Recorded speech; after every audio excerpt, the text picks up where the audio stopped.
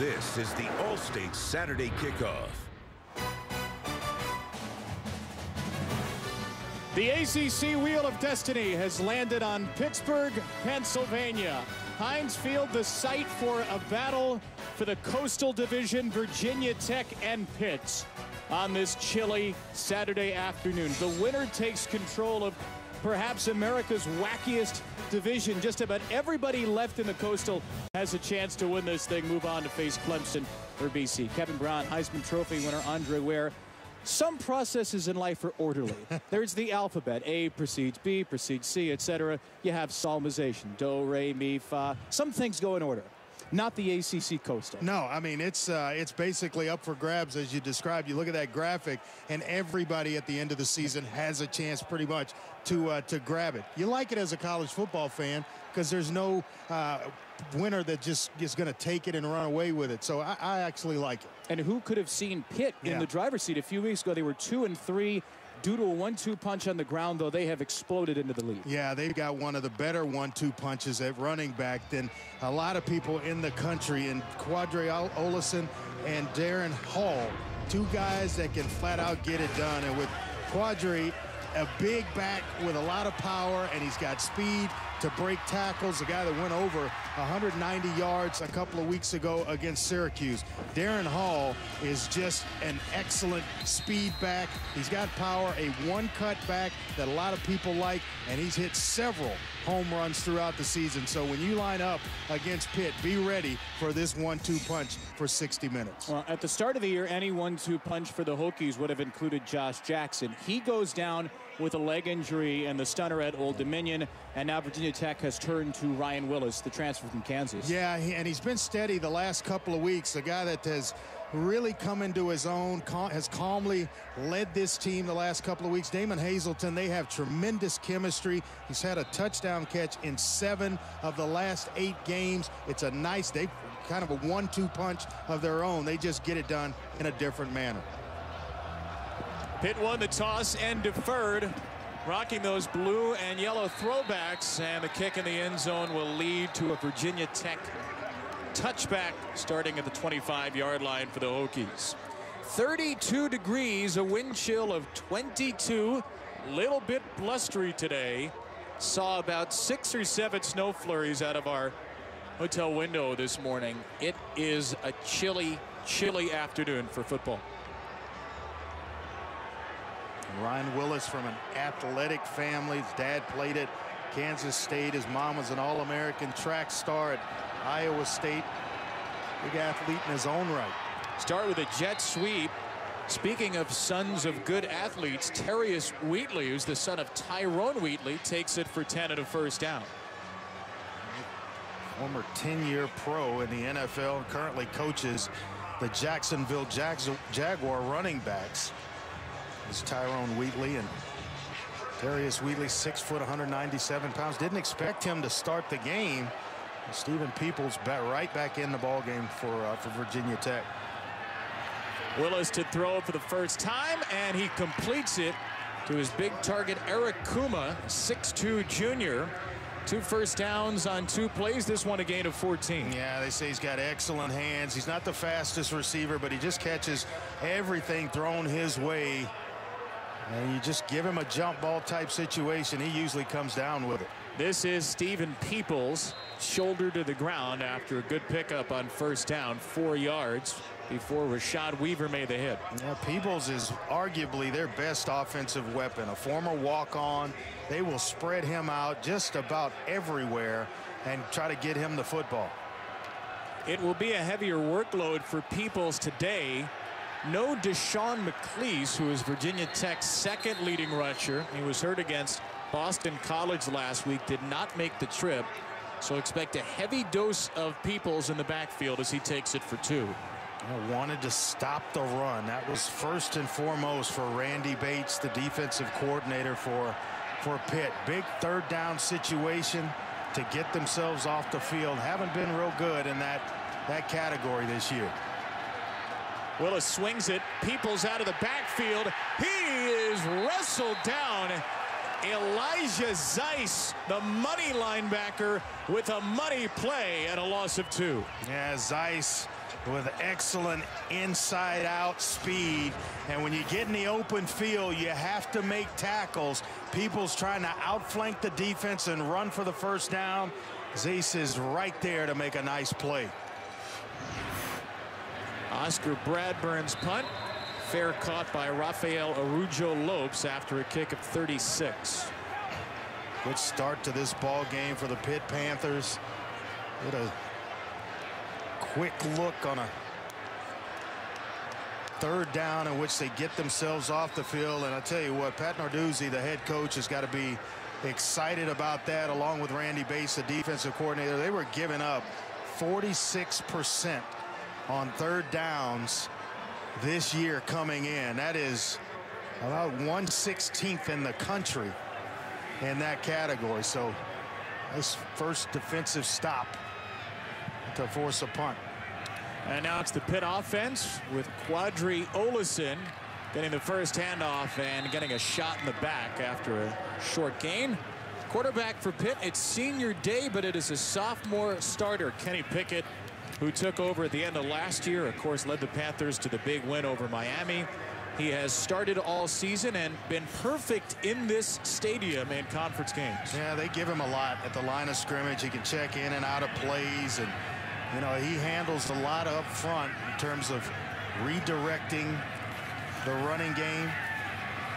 On the rollout, Pickett completes it to Araujo-Lopes for a gain of 3. And it's important for him to get off to a nice start. You think Pitt, you think this running game and a big offensive line with Olison and Hall, but you got to have 5 guys up front if you're going to run the football consistently. And then Pickett with the passing game, that's where I think this game is going to be won on one sideline or the other. It's who can deliver the football accurately through the air to move the team when need be. Pitt has not been great on third downs this year. Pickett will throw it, though, and a dart is reeled in by Taysir Mack.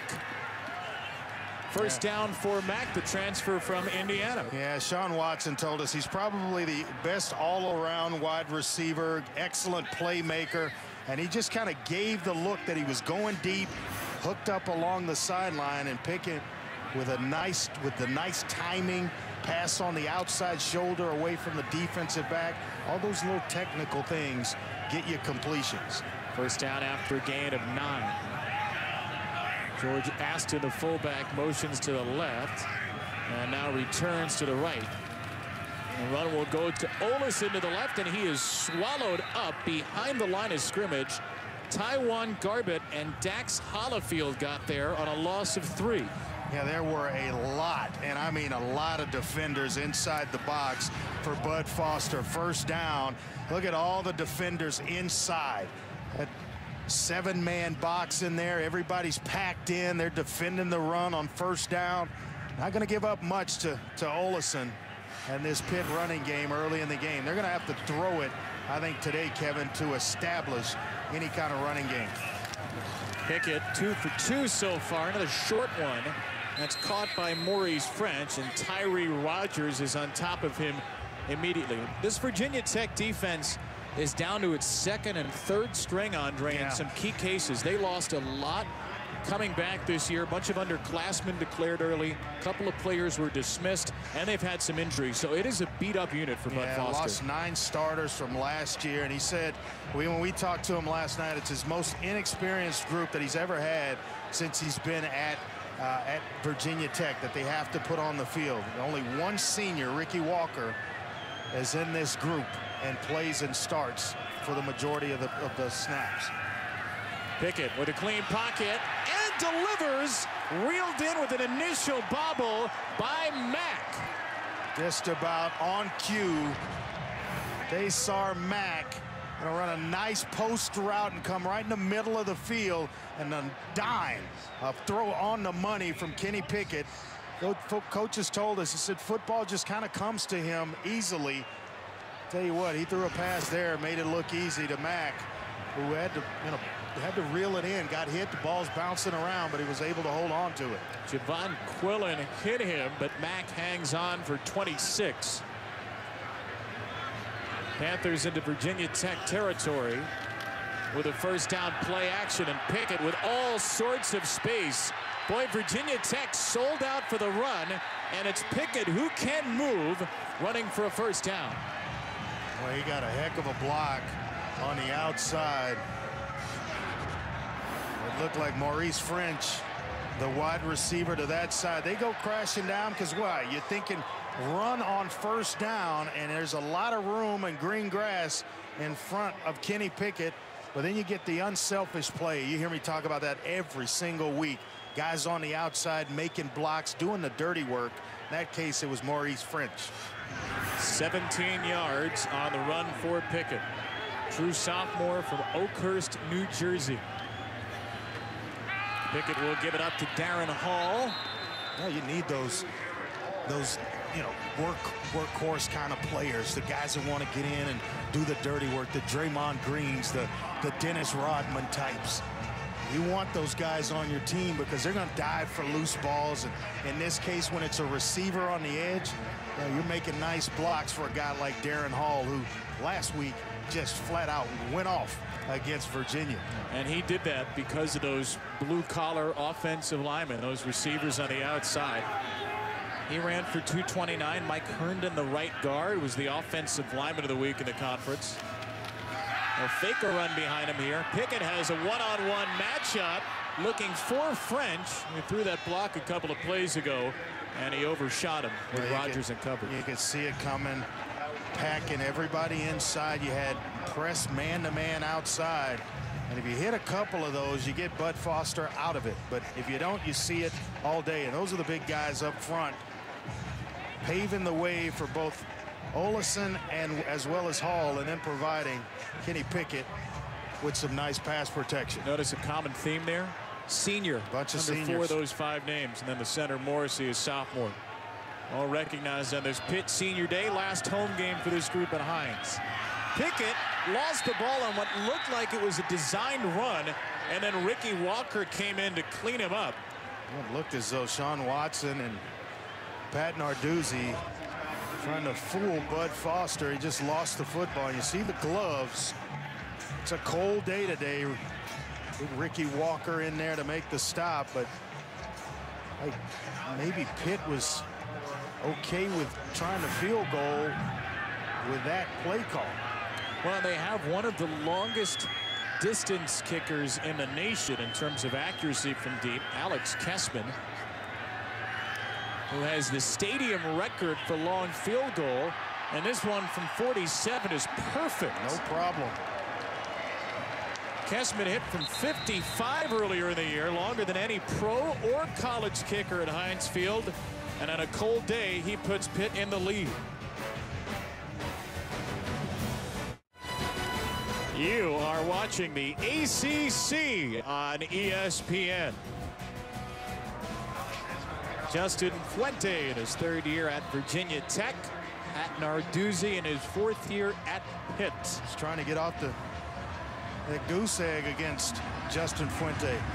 0-2 against Virginia Tech under his leadership. And both awfully close games. Steven Peoples, the starting running back from his own goal line, and Peoples nearly broke it. Finally gang tackled at the 34 after a return of 35. Justin Fuente's Hokies back on offense for the 2nd time when we return to Pittsburgh. The All-State Saturday Kickoff is presented by Allstate, reminding you that football season is mayhem. Panthers fired up pregame by the 2-time captain Dennis Briggs, the first 2-time captain here since Aaron Donald. Pitt with the lead, and college football is not done yet, folks. You can still stream it on ESPN Plus, along with boxing, Serie A, NHL, and a whole host of other sports and leagues. Start your free trial today. That's free. That's no money, by downloading the ESPN app or going to ESPNplus.com. We hope you've done it by now, but if not, there's still plenty of time. Ryan Willis, 2nd drive for Virginia Tech. Throws it up for a fade, and it's reeled in by Eric Kuma. And this, Andre, is exactly what both coaching staffs knew we'd get. Fades and back shoulder throws against this press coverage. Yeah, you get a big guy like Kuma, and it's almost unfair for the smaller 6-foot Dane Jackson to that side. Play of 21. Here's a dump off to the tight end, Dalton Keene, for only a yard. Well, they do a nice job. I was watching film with this play, and they hide him sneaking behind the offensive line after a play fake, and Virginia Tech's actually speeding up tempo. I hadn't seen them do that. A couple of first downs on the first drive. They're in Pittsburgh territory on the second.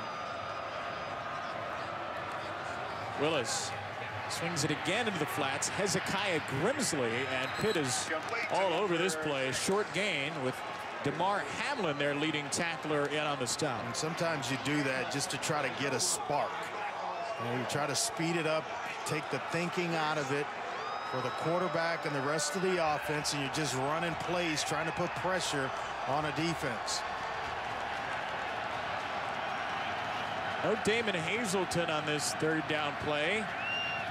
Kuma at the bottom of your formation, their second leading target. Willis hit.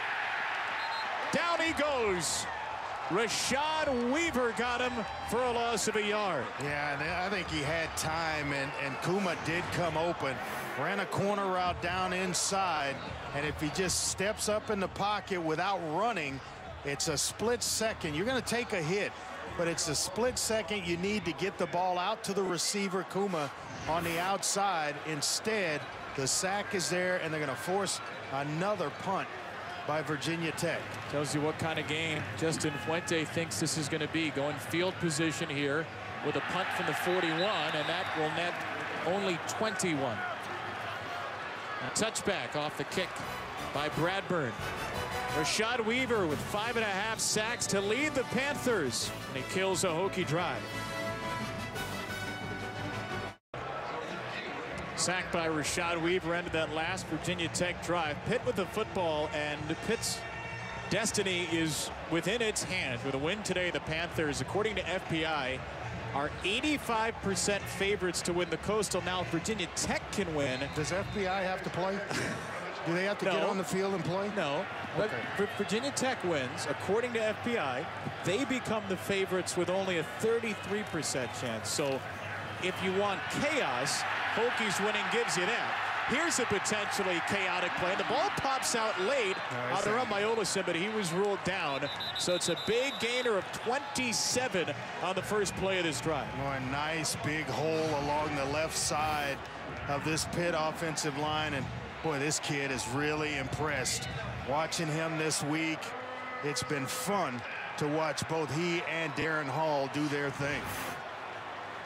Start breaking down film, and you see why everybody is enamored with these two backs at Pitt. That's the task for Bud Foster, 23rd year defensive coordinator. Find a way to stop these two. For a Pitt team that's run it for nearly 231 a game, third in the ACC. Wow. Pickett swarmed under here by a couple of Hokies. Dax Hollifield, the outstanding freshman, making his second straight start with a loss of 8. Boy, he brings great energy to this defense, and as a true freshman that Bud Foster just kept raving about in last night's meeting with him. Comes free on a blitz.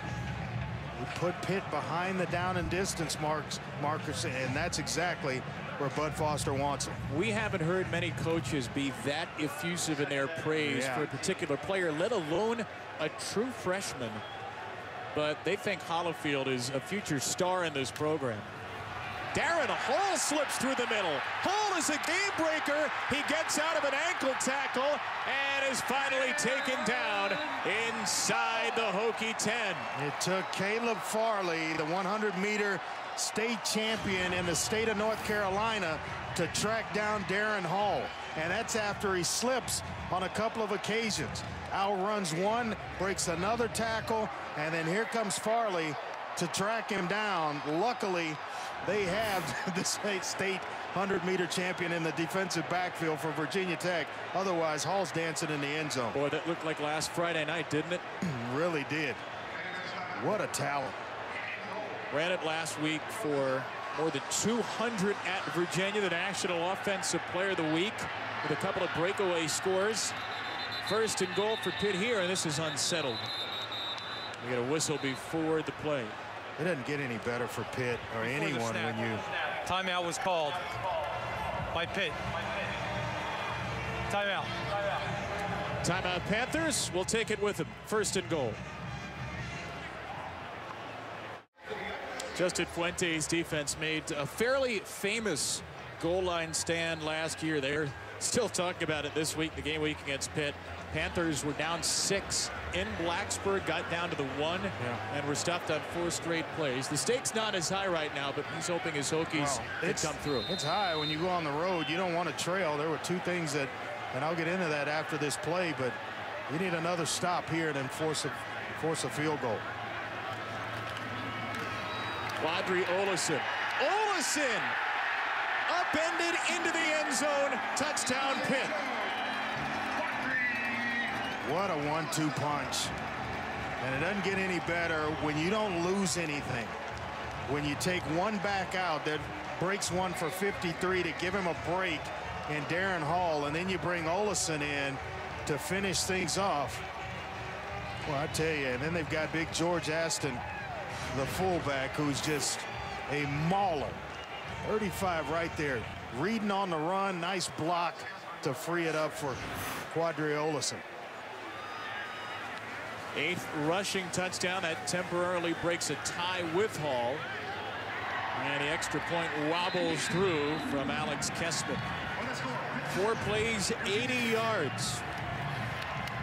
That was the big 53-yard run by Hall to set this up. A great block by Aston, the fullback, and then the rest delivered by Olesen. We told you off the top you have about as good a 1-2 punch as anybody in the ACC. Olesen and Hall, 6 carries already, 90 yards and a score. And they're 2 close guys. I mean, got a chance to visit with them. They can finish one another's sentences. They're so close. They even go to the same barber now for their haircut. Used to go to the same place to get their haircut. Now they use the same barber. Same barber shop. Now it's the same barber. And they spend a lot of time together. Rarely do you see 2 players that are unselfish. They root for one another, the success of the other. And in direct competition. Yeah, and you see it. You see them in the room together, you know it's genuine. It's not just, you know, just there for the purpose of putting on any front. They genuinely care for one another. So 2 possessions, 2 scores for Pitt. Firing up this Heinz Field crowd on Senior Day with a chance to essentially knock the Hokies out of the Coastal Rays. ABC tonight, the Atlantic Division race is down to more or less 2. Clemson and Boston College. The winner will control the Atlantic. Game day was there this morning, a frenzied crowd in Chestnut Hill, and tonight should be awesome. 8 Eastern on ABC. Can A.J. Dillon get going? That's another good, you know, head-to-head in terms of running backs. He has been nursing an ankle injury since we were there against Temple, and he gets going to make that thing a game. Clemson is on a mission right now. Banged up again last week in BC's win at Virginia Tech, 31-21. Do you think BC can hang with Clemson? Yeah, they can hang for about a quarter, 2 quarters. Okay. I just don't think they have enough firepower. Once Clemson gets going, and then that big defensive line of Clemson's going to give A.J. Dillon some problems. So I like Clemson to win the game. I like them to win it going away as we get, you know, after they come out of the half. Second down, Virginia Tech. Peoples is swallowed up after maybe a couple of inches. Jazzy Stocker got him down, and it's another 3rd down for the Hokies. Just to put a bow on that, I think Clemson is one of those teams that they're peaking right at the right time for Dabo Swinney. At the quarterback finally going, a running game to complement, and a defense that doesn't back away from anybody.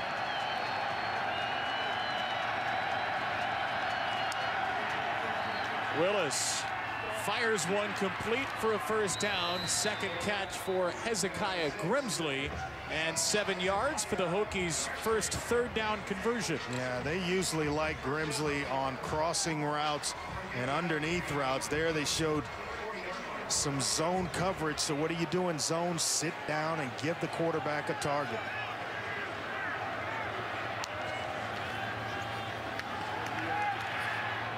This one delivered and dropped right on the money to Eric Kuma. And you talk about sitting in, taking a lick.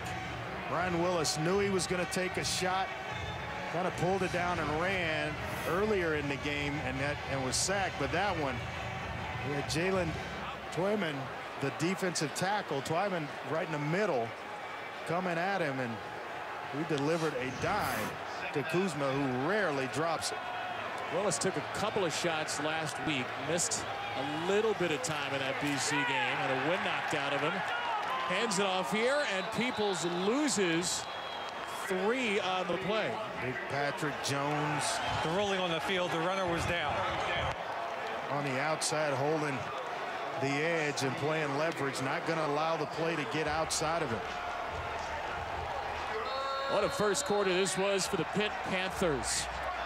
Winners of 3 of their last 4, trying to move to 5-1 in the ACC Coastal. They've scored on both drives, and they're shutting out the Hokies.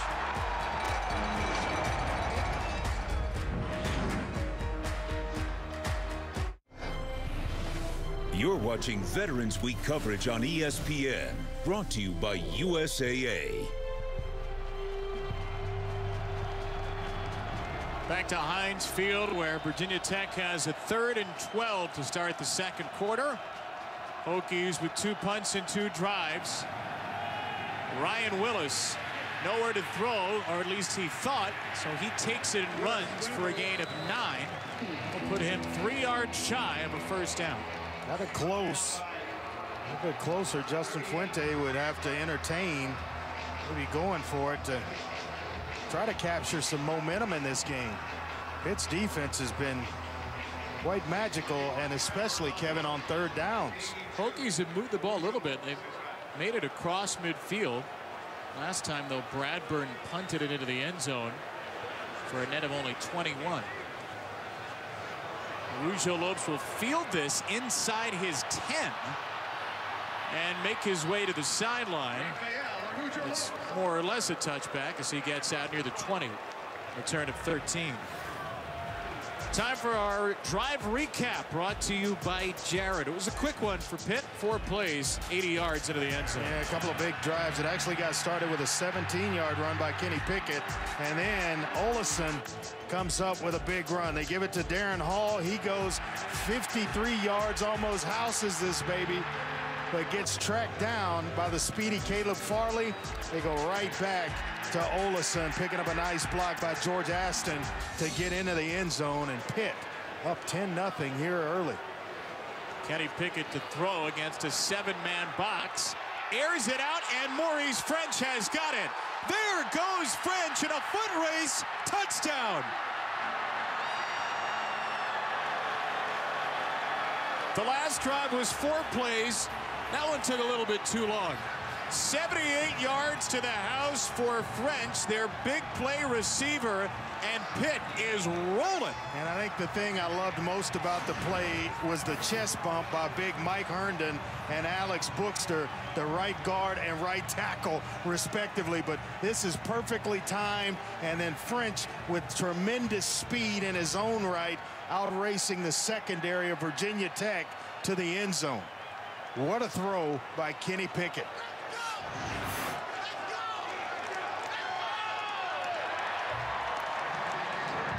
Well, and if Virginia Tech doesn't watch it, yeah, Justin Fuente and his crew, it could be a long afternoon. Big play after big play. Maurice French on the end of that one, putting Pitt up 17-0.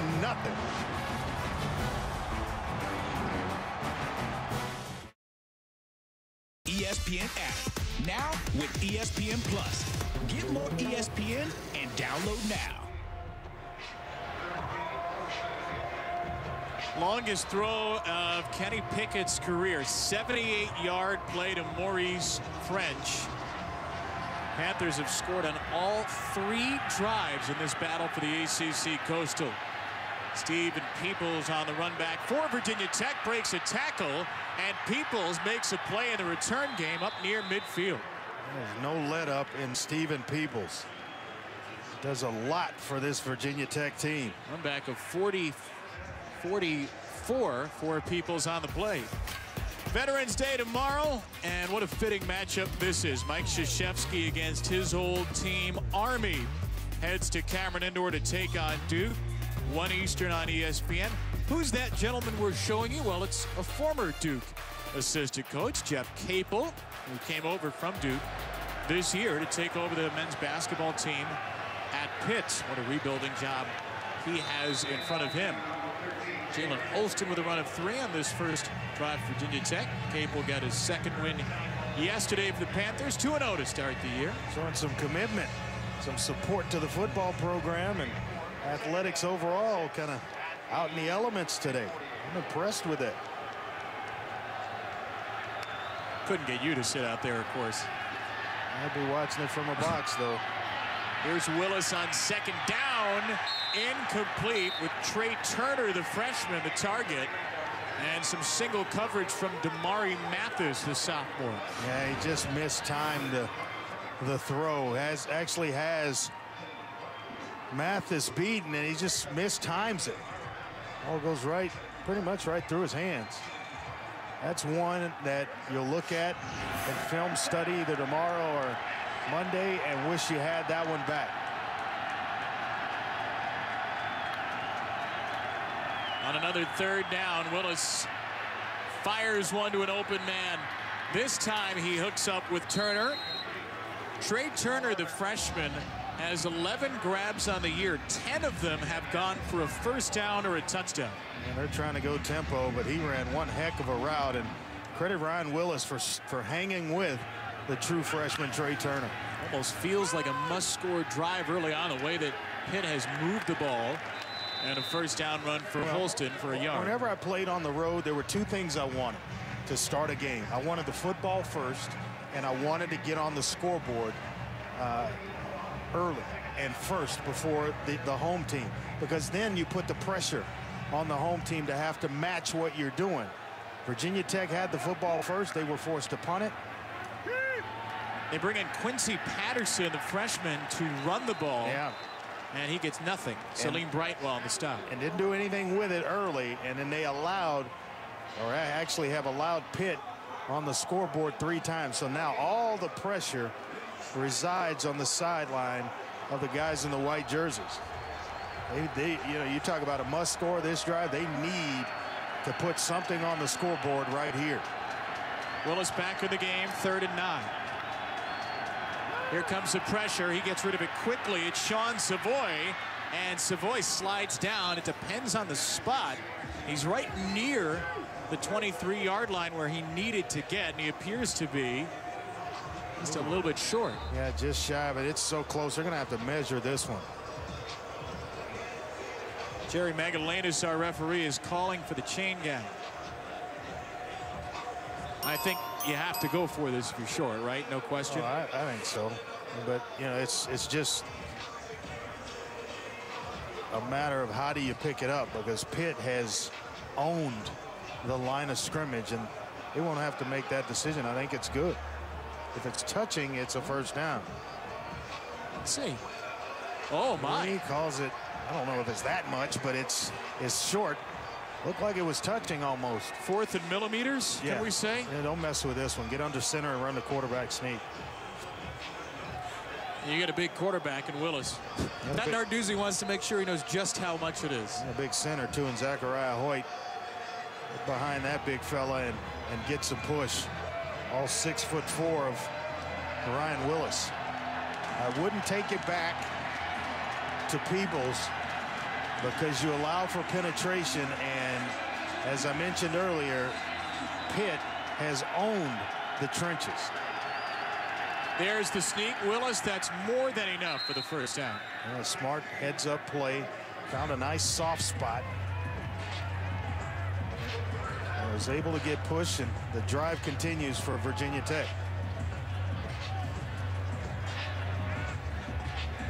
Kevin, you need to continue this and get some points. That defense of Virginia Tech needs a rest. They have played a lot of football here early.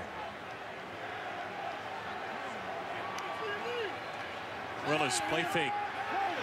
And as he throws, he took a shot at the end of that play. It was Dwayne Hendricks, who had 2.5 sacks last week and just planted Willis. Yeah, the best game of his career, arguably, against Virginia, and is very well respected by his teammates, and plays like that.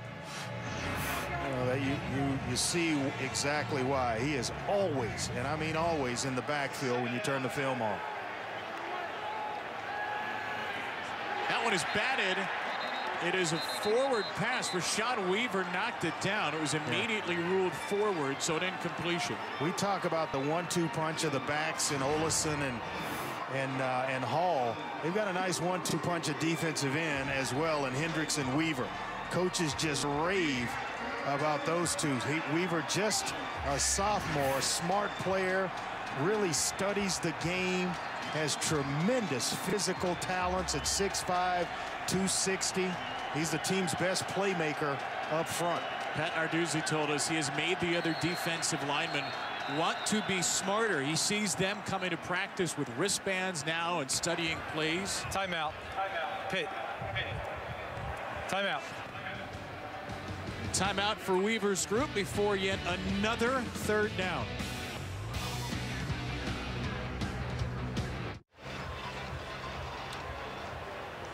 Now Dwayne Hendricks, right on your screen, 2.5 sacks last week. A transfer from Tennessee, a redshirt senior.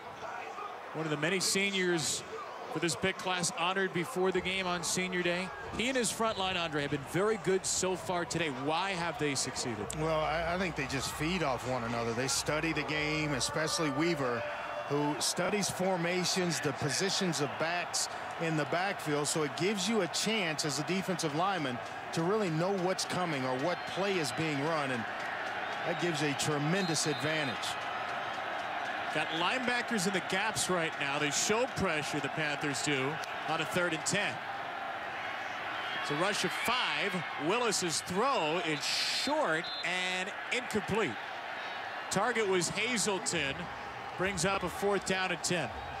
Well, and credit Willis, he stood in the pocket as long as he possibly could, and that's his guy, Hazelton, trying to wait him out. It's a 3rd down critical situation where they need to convert, and you knew he was going to try to find number 14.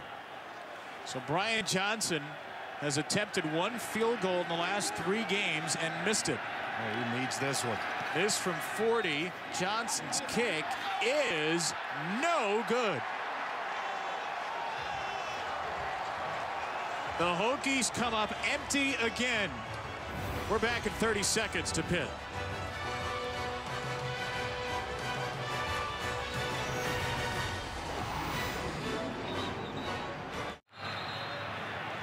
Pitt football, and that pass would have been better off dropped. A loss of 2 on the catch by Arujo Lopes. So a missed field goal from 40 yards out by Johnson. Virginia Tech uncharacteristically poor in a special teams area, and now Pitt has it with 3 scores in 3 drives. There they were setting up to take a deep shot. That, you know, all the winds out of the sails of a team. You drive down, you need points, you trail by 17, and your kicker misses. Be surprised if they don't go to the middle here with one of these deep shots.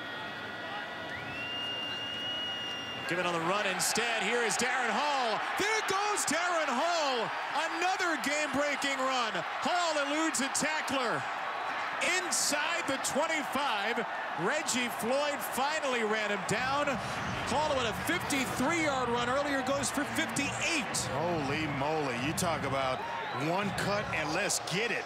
That's Darren Hall, baby, with steam coming off the shoes from the cold surface. He's lighting up everybody in the first half of this one. Wow. Not many have won the National Offensive Player of the Week award back-to-back weeks, but Hall ran for 220 plus last week, has 114 yards on 3 carries. Yeah, and last week 19 carries for 229. Olison now is stuck in the backfield. Tackle for loss by Divine Diablo, who's wearing the number 25 today. That is given to the Hokie who makes the biggest contribution on special teams the previous week. The reason it's 25, that's Frank Beamer's old number, the longtime Hokie coach who played at Tech and then was known as one of the great teachers of special teams in the game. Yeah, when we talked to Ricky Walker, he talked about that, and he said, you know, he's never been anywhere that they've worked special teams so much. Other coaches that are on the staff, he's asking, you know, have they, other places they've been, have they worked special teams that much? And that answer was a big no. Pickett didn't like what he saw there with the play clock winding down. Timeout. Pitt. Their third and final timeout of the half. Used all its timeouts. 30-second timeout. Midway through the second.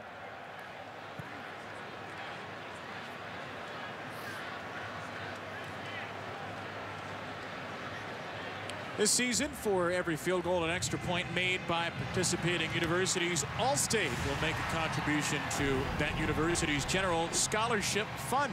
Thank you, Allstate. If you're just joining us, it has been a rout to date. Pitt has been terrific on 3rd down. Held the Hokies to 3 punts and a missed field goal. Meanwhile, on the other side, they've been perfect so far. Just about perfect. 2 touchdowns and a field goal in their 4 drives. And this being the 4th. A chance to make it 4 for 4. And in position once again to put points on the board. Pitt, which played a grueling non-conference schedule, has really hit its stride toward the end of conference play. Winners of 2 in a row. He took out two weeks ago. Won at Virginia last Friday. Keep it on the ground. Olison tried to break through and runs it across the 20 for about 5. Pat Narduzzi went through it yesterday with us. He went through all the teams that have played as many top 25 teams as his had. There aren't many. This is just in the non-conference. Penn State, UCF, and then that Notre Dame game.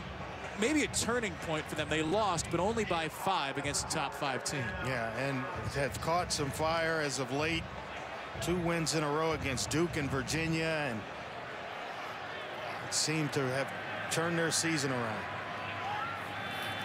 Pickett on 3rd down, a design run for Pickett, who's got the 1st down, wiggling free, and the ball is out in the end zone, and it's picked up by Virginia Tech's Rico Kearney. Boy, that's might be the shot in the arm that Bud Foster and this defense needed. Able to force the fumble on Kenny Pickett. The runner fumbled into the end zone. It was recovered by Virginia Tech. Kearney in his 2nd career start on the football to the end zone. Hokies have it.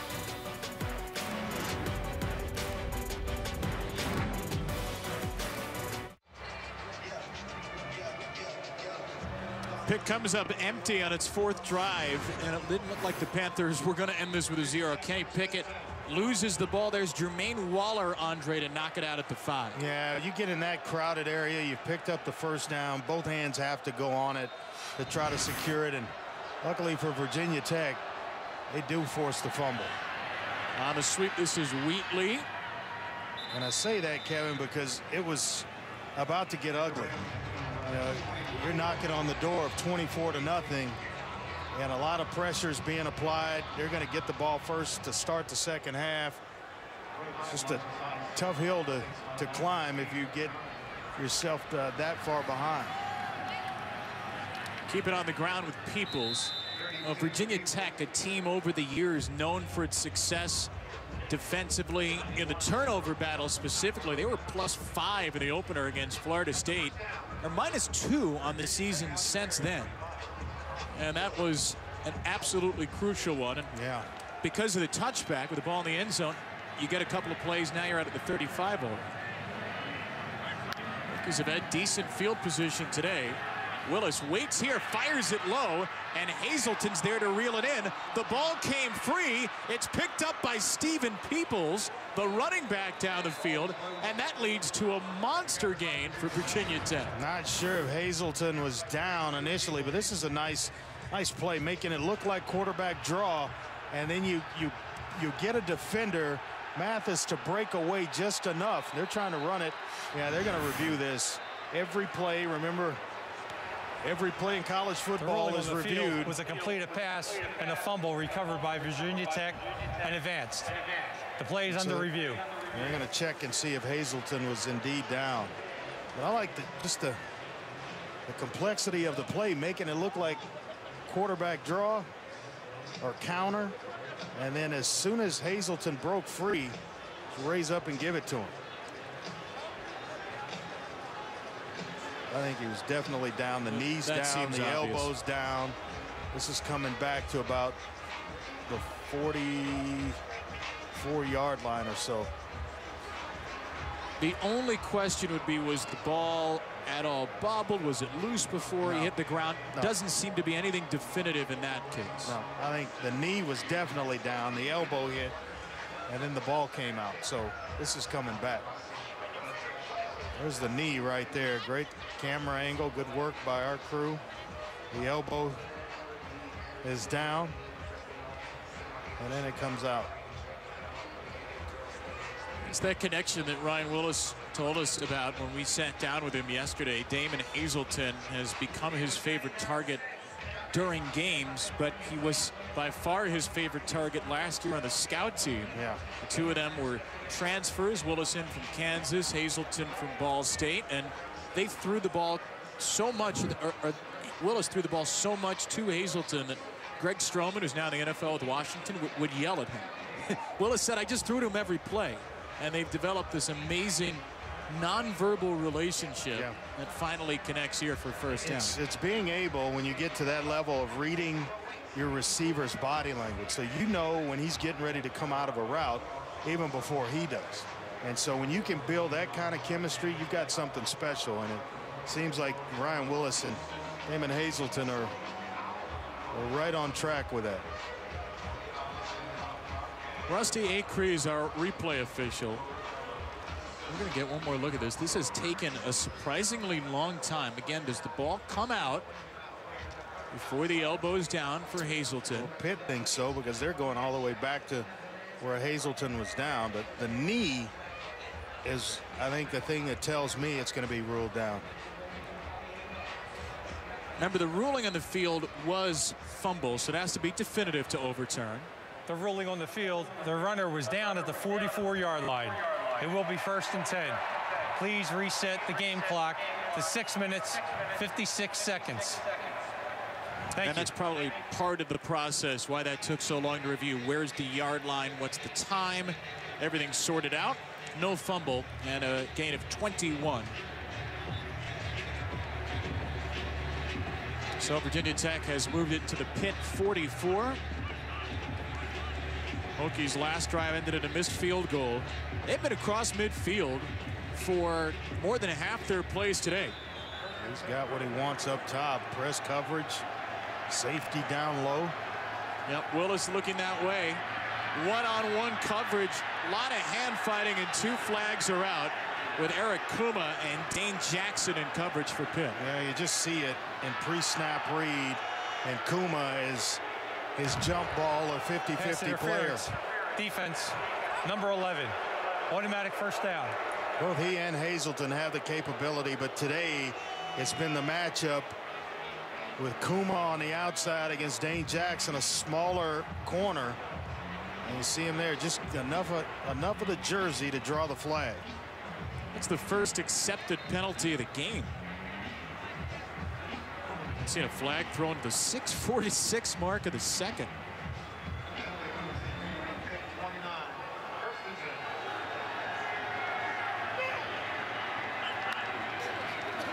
Here comes the heat. Willis, Kuma's wide open again, and he will score. Touchdown, Tech. 29 yards. Willis goes to Kuma to draw the pass interference, And on the very next play, right back to number 83. Yeah, they go the smash route. We call it switch corner, where you switch responsibilities with a tight end or the slot receiver, and then he goes back to the corner. Thought he had it earlier in the game when he got sacked, stayed with it there, and Kuma rewards him. And how about rewarding the defense for getting themselves a turnover, get you the ball back, and Virginia Tech's able to punch it in. You bring in the freshman Jordan Stout for the extra point after a missed field goal by Johnson. He makes it 17-7. Kuma and the Hokies on the board.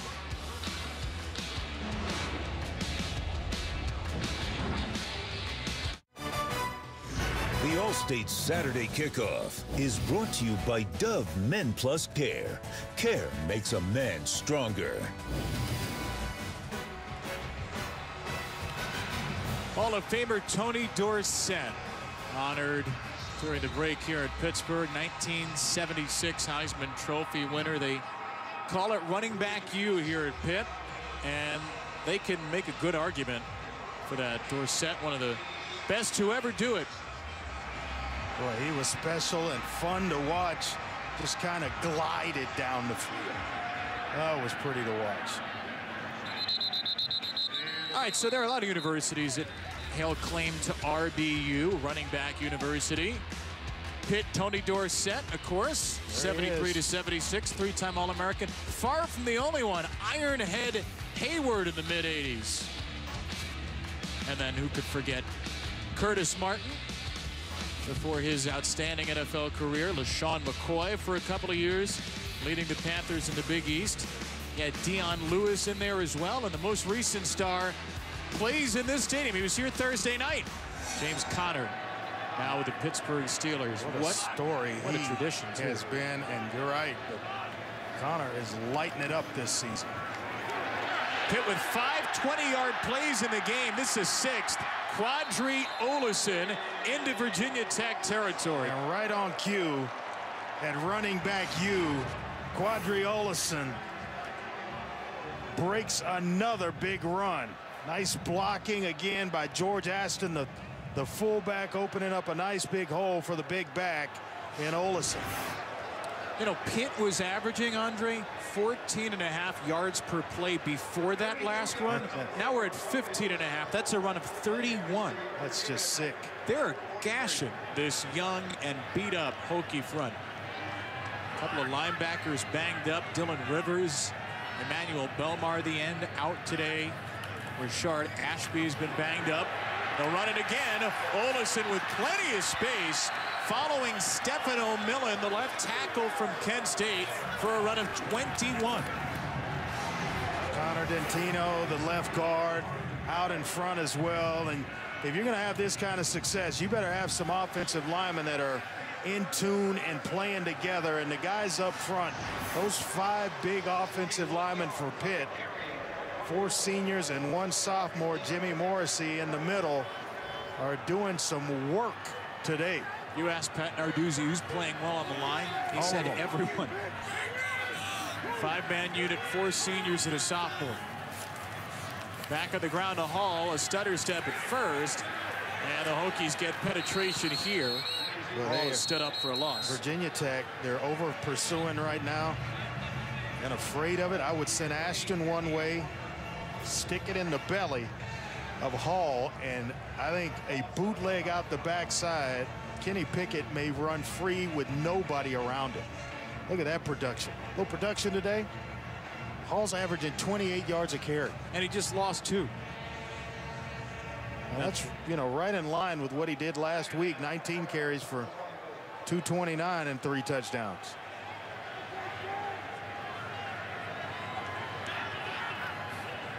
Pickett motions Aston from right to left. They say Pickett is so good with those checks at the line. Here, he will take it himself, Kenny Pickett. Tap dance his way to stay in bounds.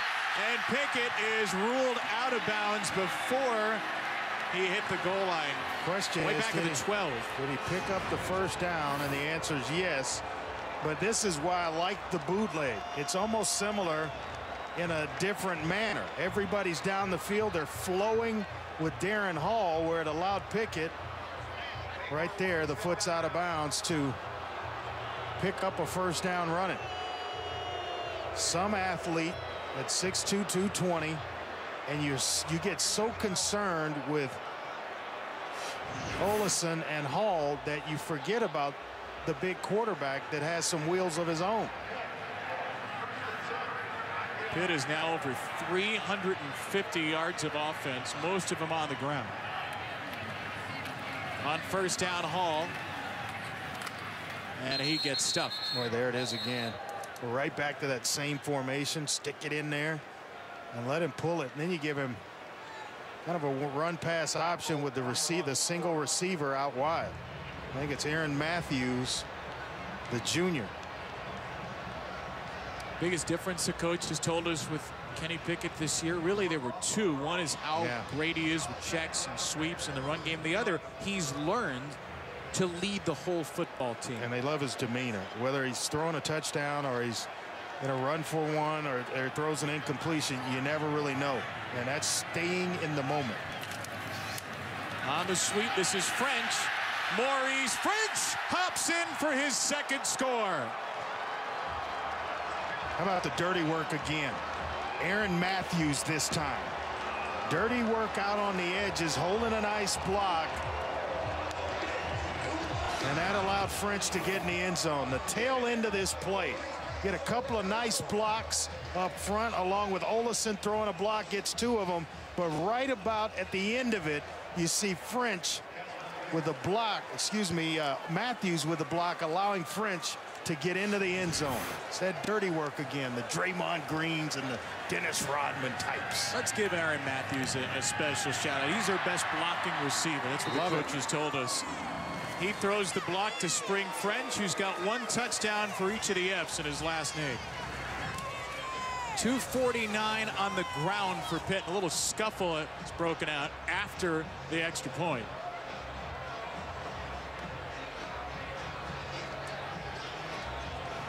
Now the Steelers have already won in Week 10. Your NFL Sunday kicks off tomorrow, and countdown has you started at 10 a.m. Eastern. They preview the big one in Cincinnati. It's the Saints, fresh off their win over the Rams, hit the Bengals. There's James Conner. He'll be glued into the Pats-Titans game. Talk about the Saints-Bengals game. And what they did the other night here, it looks as though Pitt, the Panthers, trying to match what the Steelers did in this very stadium on Thursday night. There is the former Pitt Panther, current Pittsburgh Steeler. James Conner was with the running backs before the game. Hey, we all we got, we all we need, fellas. Let's do our job today. Let's do it right, man. Let's put on, man. I know what it is. RBU on 3. 1, 2, 3. RBU. Running back university. Who are we to argue with this performance? Can't argue with that one. Peoples. Flag is thrown on the run back. He is stopped at the 21, and this is going to be rough starting field position off the penalty for Virginia Tech. I just love it, though, the contributions that both backs have made. Illegal block in the back. Number 4, return team. 10-yard penalty, first down. I just, I'm one of the guys, I don't care who gets the credit. And sometimes, even as a star, you've got to do the dirty work. Olesen, he throws a heck of a block, picks off 2. And then you get Matthews on the edge, who allows French to get in the end zone. That's beautiful football, and will be praised in film study by Pat Narduzzi and this staff. Justin Fuente on the other sideline. His team scores on the last drive. Ryan Willis, a 29-yard toss to Eric Kuma. First down from the 9. Willis steps up, goes down. Willis sacked, and it's Jason Pinnock off the edge. Here's a note, Kevin. If you step up to avoid a pass rusher, you cannot step backwards because he's still coming. And so once you step up, you've got to keep pressing the pocket. Step up, keep stepping up, or get rid of the football. But the minute you try to go back, that's when the guy that you avoided the first time is going to get back into it. Willis snaps it for the end zone, hits Turner. Boy, that was a nearly electric play. Turner was about a broken tackle away from running for a long time. He gets 9 to set up a manageable third down. Good point, because You're down here. You're trying not to make the big or critical mistake, yet give yourself enough time to allow a route to develop down the field. I've been impressed with Trey Turner here in the first half. Willis. This one is overthrown. Good coverage there by Pinnock, who had the sack to start the drive, and he didn't let Turner get an inch. Yeah, they like the size of Pinnock. They at 6 foot, 195 pounds, to battle with some of these bigger receivers for Virginia Tech. So they told us, Randy Bates told us yesterday, that he was going to have an opportunity to make some plays, and nothing makes a coach happier than when he calls your number and you respond. Fair catch made by Arujo Lopes. Great starting field position for Pitt. No timeouts, but 1:38 to go. Coming up at the half here on ESPNU, Chris Cotter, Emmanuel Acho, and Jim Mora in studio. Some big Big Ten battles earlier today with the Buckeyes in Michigan State. Surprise, surprise, the Tide are rolling. And we talk Bedlam in Oklahoma and Oklahoma State. I'll be surprised here if Kenny Pickett doesn't drop back and let one go deep. He's got press coverage on the outside. He's right at midfield. This is when you do it. Little play action to set it up.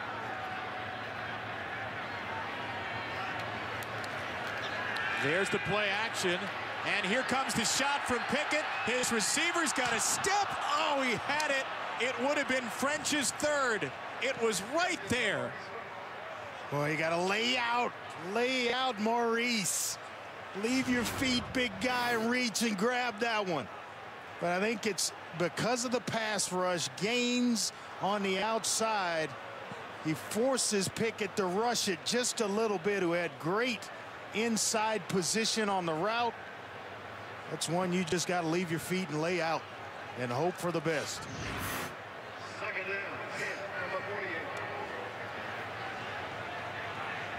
Well, the Hokies have backed off quite a bit before this second down play. And Pitt will run it with Olesen cutting it upfield. He gets 7.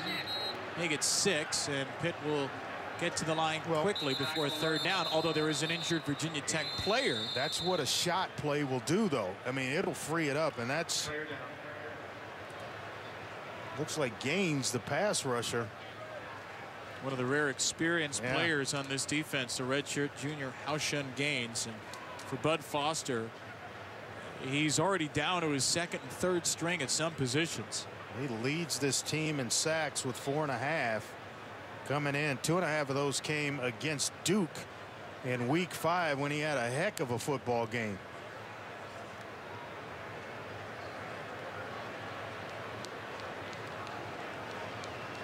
Well, it's 24-7 Pitt as Gaines is helped off the field. We want to take a look at our mayhem moment brought to you by Allstate. It's 24-7. It could be more as the Hokies forced a fumble. Jermaine Waller knocked it out at the 5 on the run by Kenny Pickett.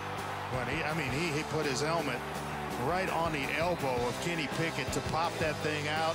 Virginia Tech recovered and went on to score their only touchdown of the ball game to really keep them in this thing.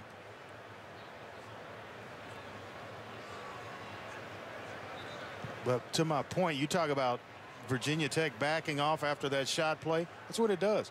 And he was open, so if he hits it, you really don't see it the rest of the day. But just the thought of it happening again, it backed Bud Foster off. And then when you do that, it loosens the defense a little bit. Now you're going to get those running lanes and better blocking angles for the offensive line.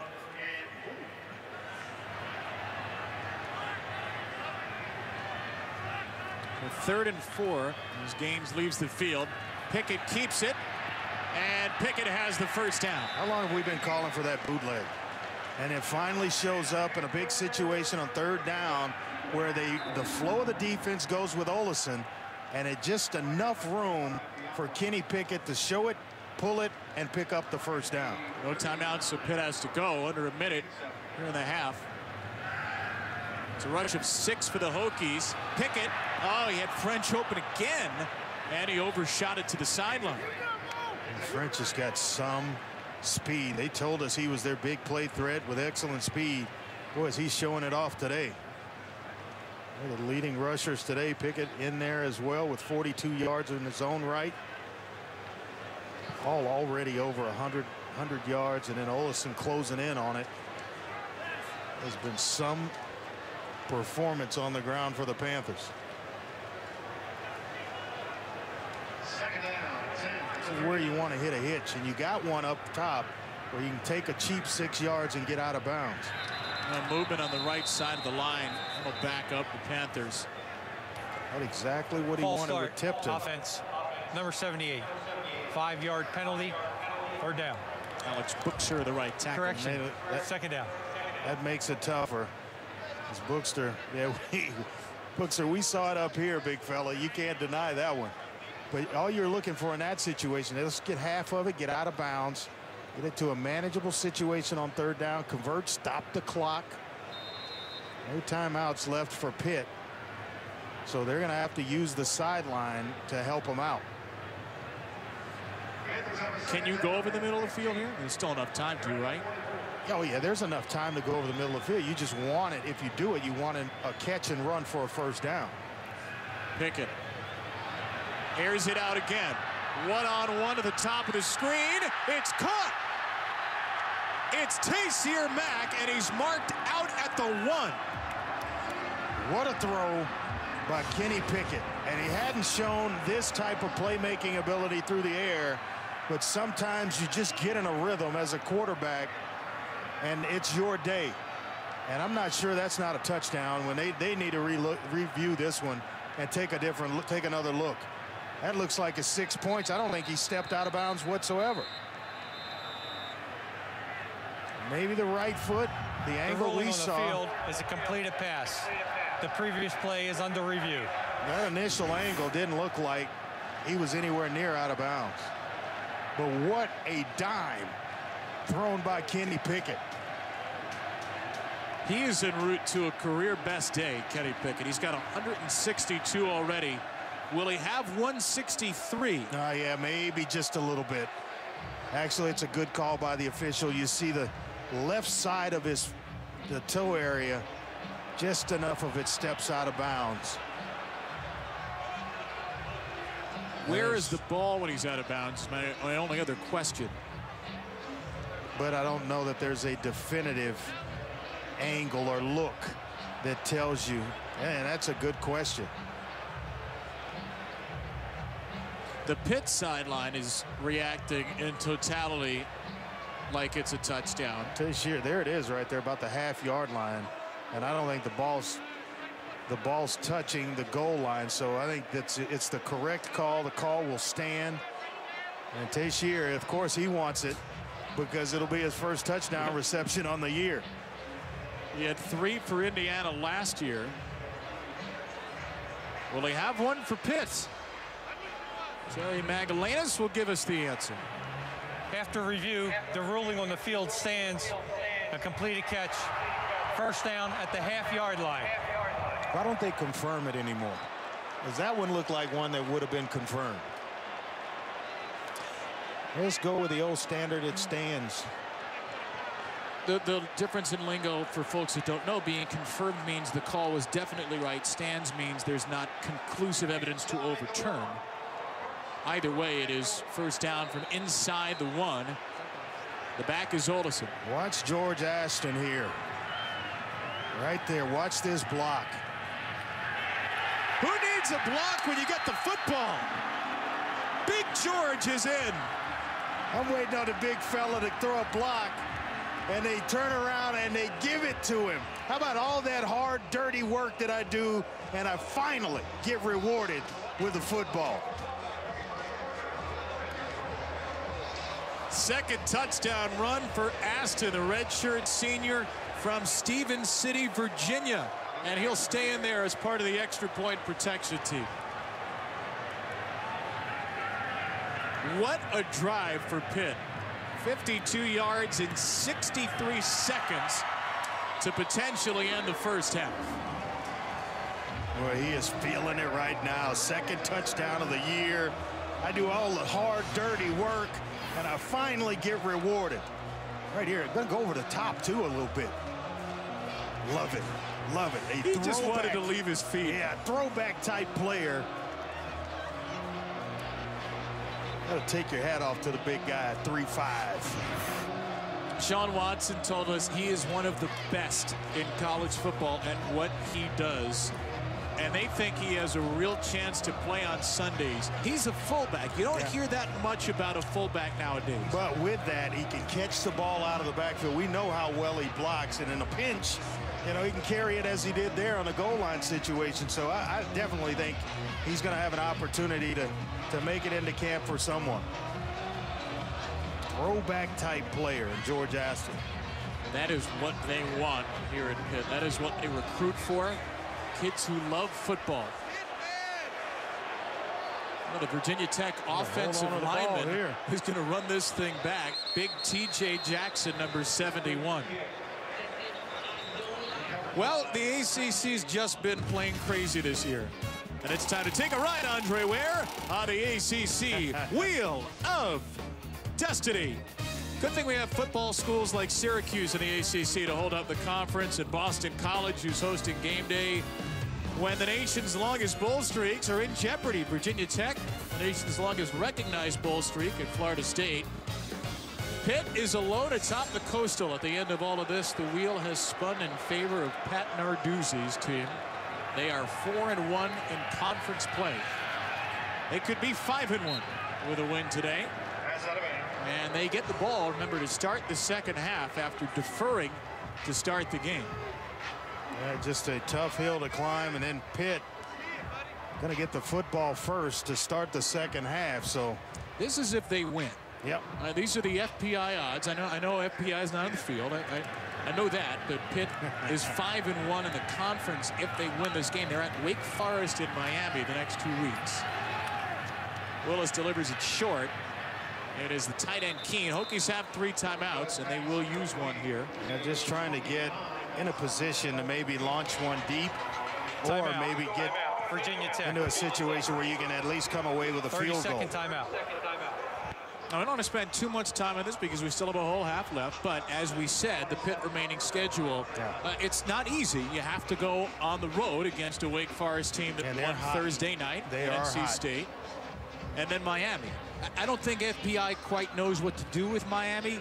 Other analytics systems, FPI, S&P Plus, anywhere you look, they don't really know what to do with Miami because the Canes are so good defensively, but they've been an absolute mess offensively of late. So 16%, that seems a little low.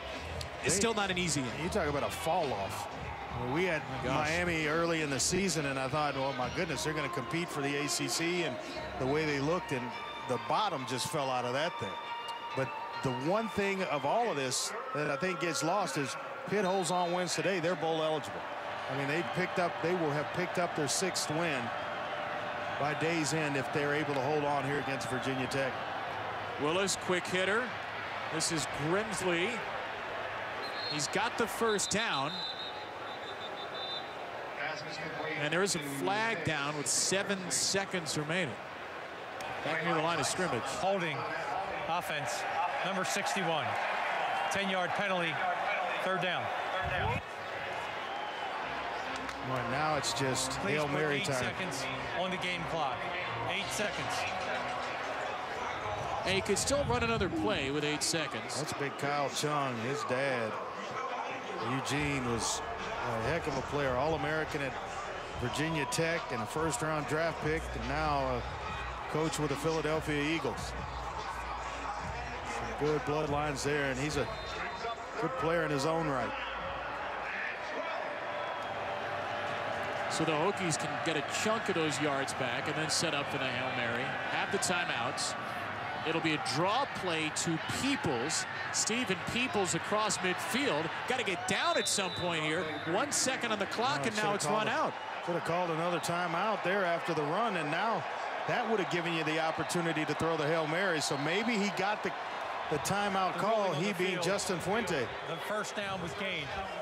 The play's under review for the clock. So the first down gain, that stops the clock right there. And I actually think there's going to be about 2 seconds left here in the first half. Boy, it has been a review city. Please reset the game clock to 2 seconds. Yeah, about 2 seconds on the game clock. So that allows Virginia Tech one more opportunity Virginia to throw a Tech. deep shot. Their second time out of the half.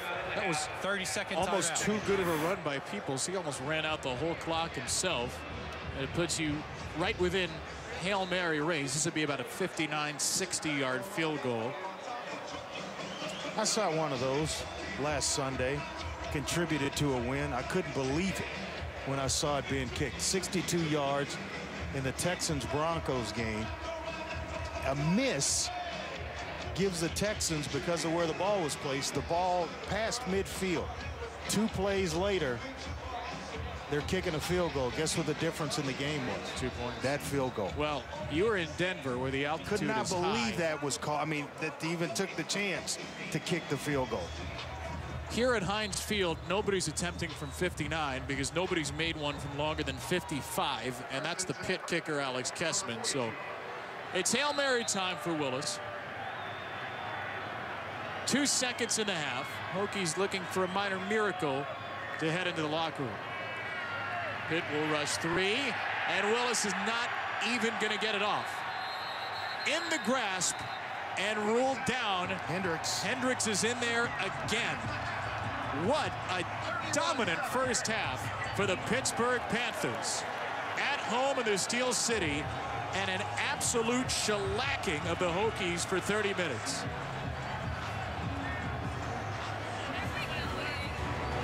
(31-7) Pitt looking to put its foot down and keep the lead in the Coastal.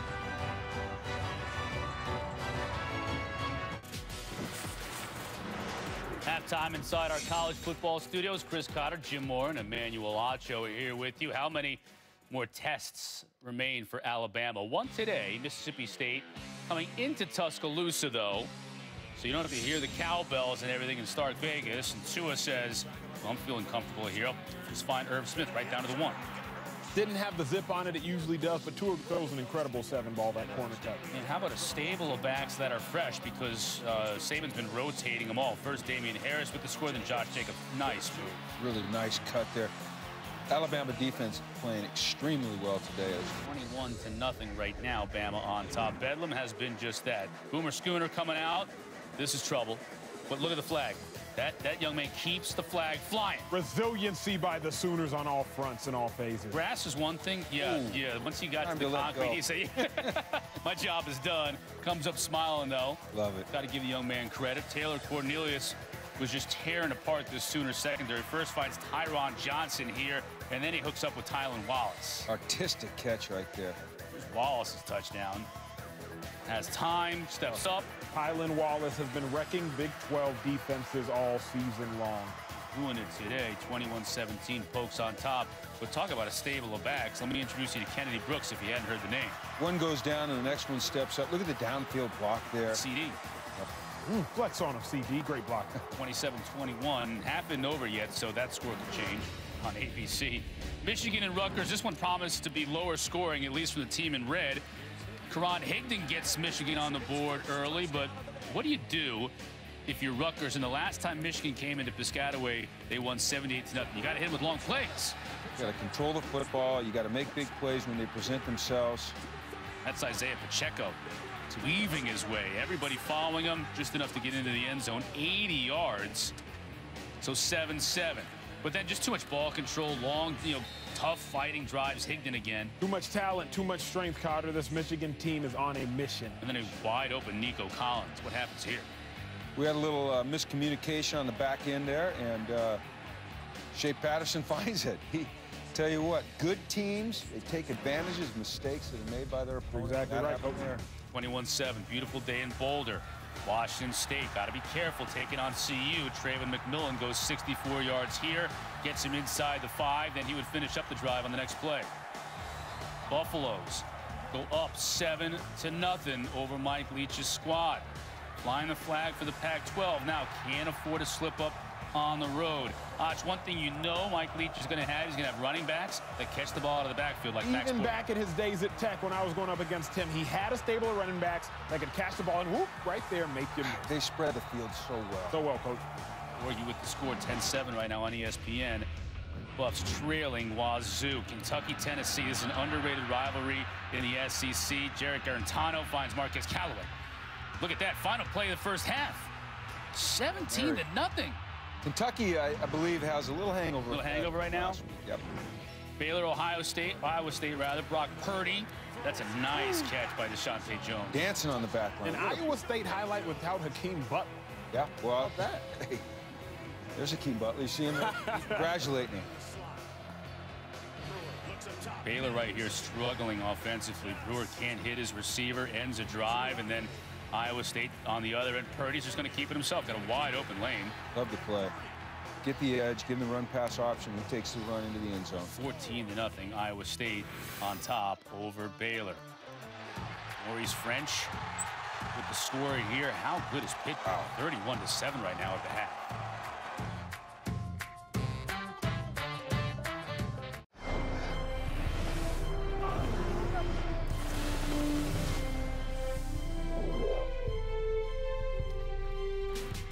Halftime here in studio. Chris Cotter, Emmanuel Acho, Jim Mora.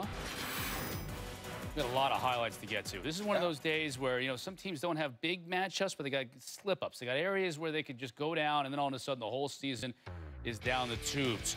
Ohio State could be one of those teams. Taking on Michigan State. This one was sloppy here early, but Dwayne Haskins gets it to Paris Campbell. Buckeyes up 7-0. And Michigan State coach was in this thing, and then bad turnovers. Look at this one in their own end zone. You know what? You're trying to pull an upset. You can't have a play like that. You don't call that play coming out your own end zone either. No, you know what? You got to go direct. You got to go straight ahead. So Draymond Jones scores on that one. Here's another one deep in their own territory. Ohio State recovers. That led to a field goal. It's close, and now all of a sudden it isn't. Mike Weber punches it in 26-6. Too bad for Michigan State because they were really playing great defense early, and their offense kind of let them down with those miscues. South Carolina and Florida, this was one of the games of the week.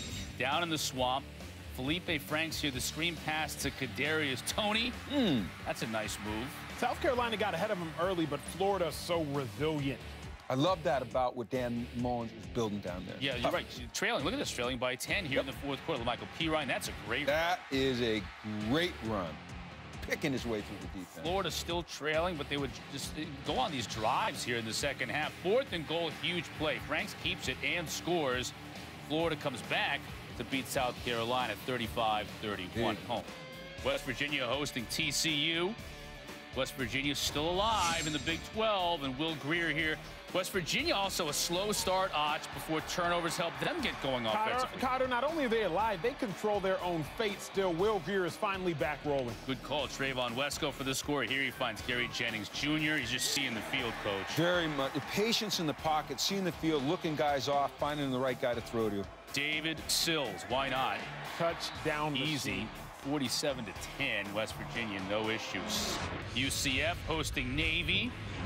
Mackenzie Milton here is going to find Dedrick Snelson. This is not once but twice these two hook up. UCF uses the entirety of the field, coach. Spread you out, user speed. Oh, and they have some speed, don't they, Hutch? And Milton can run it if he needs to, and if he needs to find Snelson again, he'll do that. Navy kind of hung in there, just they didn't have any answer for this team when the Knights got the football. No, I mean, Navy is obviously resilient and tough. Not a great season, but too much talent in UCF. Ole Miss, Texas A&M, there's Vaughn Miller. He can rush it. Oh, yeah, that's no doubt about it. Career at Texas A&M.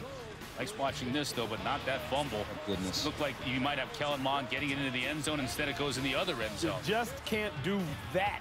And Ole Miss makes him pay. Red zone turnovers kill. Get hyped, coach. That's 96 yards for Cedric Woods. That flag was against Texas A&M, so it counts. Third quarter still. Mond responded, though. You got to love this coach with the response to Courtney Davis. That shows a guy that's maturing and believing in himself. Coming back from a bad play, leading to a touchdown. Great throw. Ravian Williams had a huge game. He has massive games down there. His opponents are going to say, like, how many years is this guy playing for A&M? Isn't it just about time? 38-24, Aggies with the win at home.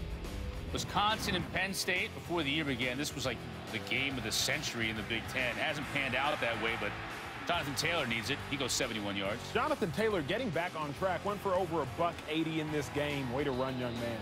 Trace McSorley brings Penn State back, though, finding DeAndre Tompkins here, tying the game at 7. Trace is a tremendous competitor, as we all know.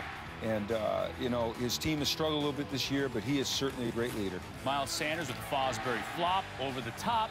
They missed the extra point. It wouldn't matter in the end. 22-10, Penn State with the W. Missouri hosting Vandy. Kyle Shermer finds Collegiate Lipscomb. Great catch. Great catch. Put it where no one else could catch it, and his guy did catch it. So Shermer had a good game, but so did Drew Lock. Doing it with his arm, doing it with his leg. Here, he reads the defense perfectly past the Daniel Parker. Drew Lock hasn't had a phenomenal year when you look at what he did last year, but still finding a way to get Missouri wins and bowl eligible. I mentioned he did it with his legs, too. When all the attention goes to those backs, Crockett and Roundtree just keeps it and scores. Missouri with the lead. Vandy down 5 and a chance in this one. Shermer is going to have one final shot, 25 yards with the clock ticking down. Shermer throws toward the end zone. Batted down. Nice play by Mizzou. They're bowl eligible. Big win. Vandy's a tough. They are, Coach. They keep it tight every week. Nebraska and Illinois defense. Well, close your eyes, Och. It was optional in this game. Adrian Martinez here finds Stanley Morgan Jr. wide open. 21-14 in the first quarter. Then Divine Zigbo does his thing. I'm not mad at those throwbacks. I think the future's very bright for Nebraska. I think Scott Frost is the right choice. I know they had a lot of struggles early, but they are on track to be a really good team really fast. Jack Stoll hauling this one in final seconds of the first half. Nebraska rolls 54-35. Download the ESPN app so you got ESPN Plus right there. All the games in the palm of your hand. This is the All-State Saturday Kickoff.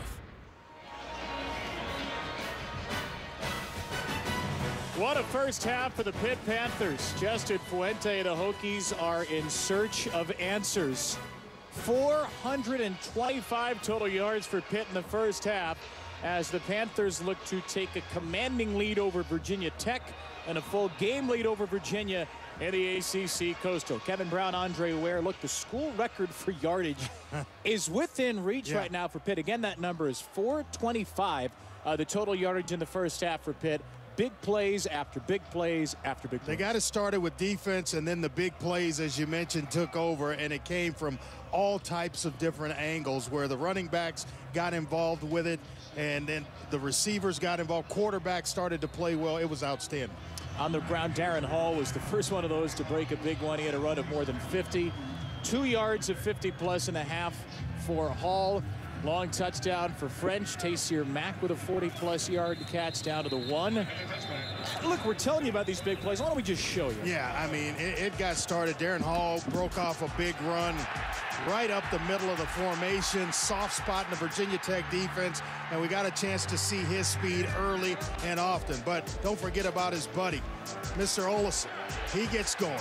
Big back, physical, with speed.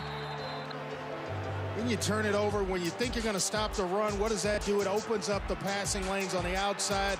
Maurice French, with his speed and playmaking ability on the outside, they capitalize. Taysir Mack with a big catch down the sideline all the way to the 1 yard line. This Pitt offense was operating on all cylinders in the first half. First play of the half here is a handoff to Quadri Olesen. Tyree Rogers on the stop for Virginia Tech. Oh, it's a Hokie defense that is beleaguered, undermanned, and they lost another player, Haushan Gaines, out with a knee injury. That's the word from the Virginia Tech Sports Information Department. So Gaines, their leading sack man with 4.5 on the year, is done for the day. Means more Vinny Mahota, more Taiwan Garbett up front. As Bud Foster's depleted defense tries to find an answer. On the pitch, penetration from Holyfield, and that sets up the tackle for a loss. Off the edge, the play made by Garbett for a loss of a couple. Yeah, they really like Garbett, a redshirt freshman, showing you why. Some nice speed off the edge, and he's going to really have to step up and fill the shoes of Gaines for the remainder of this ball game. Ready for the misleading stat of the day? What do you got? That's Virginia Tech's 7th tackle for loss. Wow. So Pitt's got 424 in total. 12.5 yards per play for Pitt. That is operating. You give up 7 tackles for a loss, yet your average is still way up there. Pitt has not punted today. Pickett trying to get 11, and he is well short. So we will see the Pitt Panther punter, Kirk Christodoulou, for the first time. Challenged in that locker room. I guarantee you, Justin Fuente challenged his defense, the offensive side of it, and his football team to, hey, let's get this thing going in all 3 phases and compete for 30 minutes. Let's just see what happens if we go out and play our best football for 30 minutes. Don't try to get it all back on one play. Just handle every series.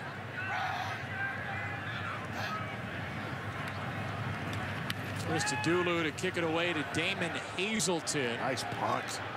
Returnable at his 18. And Hazelton is planted, driven backwards. Guess who? Where's the forward progress? The question, is that Olesen down there? That is Olesen covering punts, and a heck of a tackle by the big fella. Getting down the field and just stoning the punt returner. Oh, number 30 going to come here right into your screen. Nice form tackle. Hey, loses his grip, but it still has some jersey. And then you got George Aston showing up as well to help out. How awesome is that? That's awesome. That is awesome. Starting running back, starting fullback in on the play. They both scored touchdowns. So Virginia Tech will take it after the nice punt and run it with Stephen Peoples for 5 yards. Ryan Willis got the Hokies across midfield quite a bit in the first half. Touchdown pass to Eric Kuma for the only Virginia Tech score. What do you think of his play? I like the numbers. I like the composure he showed in the first half, 12-19. Respectable numbers at 133, and then, of course, the touchdown pass to Kuma. But he's going to need a lot more than that and at a rapid pace to get him back into this game. Willis keeps it off the edge with space to operate, and Willis does not slide down. Wow. Takes a bit of a lick, but gets Virginia Tech to the 43 for a gain of 18. It's a page out of Kenny Pickett's playbook where they show it, and they're going to run it, a designed quarterback run. It's the defensive end of that side to bite down inside just enough to pick up a nice big gain. DeMar Hamlin with a stop. First down Hokies. And a handoff to Jalen Holston for 5 more. Yeah, I guarantee you that paint in the locker room is still peeling. Those people's taking a break to the sideline, and it's like the training staff may take a look at him, but I think the paint's still peeling in the locker room after that halftime speech by Justin Fuente, because they have come out with a sense of urgency, not only on defense, but on offense as well. Willis chased down by Weaver on the run, and too tall for Kuma. He kept waiting on Trey Turner to quit dancing with the corner to that side, Jason Pinnock. And he just ran out of time and had to find somewhere to go with the football, and he chose Kuma to go to, but he really wanted Trey Turner. Some men are just born to dance, Andre. Virginia Tech 9 third-down tries in the first half, hit 3. This has not been a good third-down defense on the year. Kuma right near the sticks. Boy, and I thought he had the first down, and he bubbled back. And this may be decision time. I think you got to go for it here if you're Justin Fuente. He was in this situation in the first half on a 4th and short, elected to run quarterback sneak to pick it up, and did so. Yeah, you're across midfield. You got to roll the dice. Here comes Wheatley, and Willis will fake the sweep and take it himself for 2 yards and a first down. No hesitation, get downhill in a hurry. It's going to give him the first down or the yardage necessary to pick it up. Ryan Willis has started since Josh Jackson went out in the Old Dominion game, 3rd game of the year. So he's been the starter the majority of the year. It's been his first 2 years at Kansas. 12 touchdowns, 17 interceptions for the Leaguer Jayhawk program. Has come here, played well. Willis steps up, got rid of it just in time, and it's a little bit too high for Hezekiah Grimsley. Yeah, and he was being pressured by Rashad Weaver, the other outstanding defensive end, opposite Dwayne Hendricks, who's got a couple of sacks early. Hendricks pushing the pocket. Weaver disengages and forces that high throw from Ryan Willis. Well, he is a good-looking athlete, isn't he? Pat Narduzzi told us he could be the head football coach at Pitt someday, too. That's how highly he thinks of him. On the ground with Holston. 3rd and long coming up. Amir Watts in on the stop for Pitt.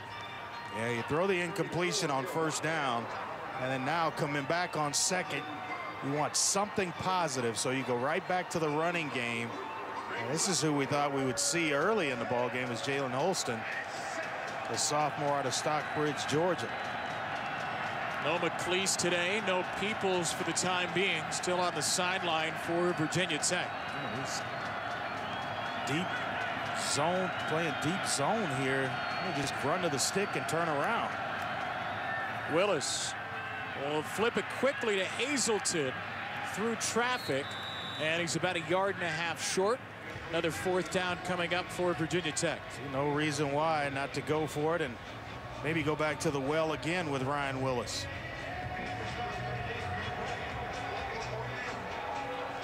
Hazelton leaves the field, their leading receiver for this 4th down play.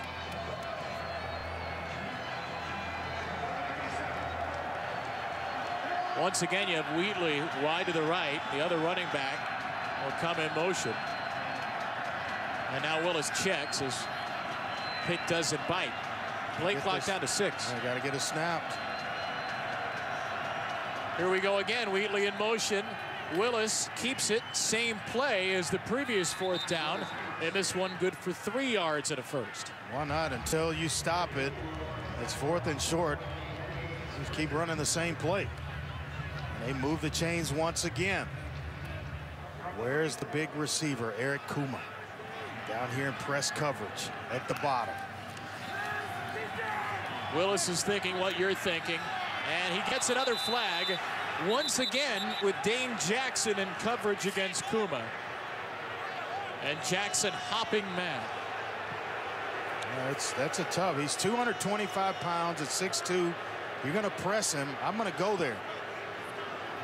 That is a tough matchup for the redshirt junior Dane Jackson at just 6 foot, matched against a guy with that height and size. It's tough, and he's got excellent hands.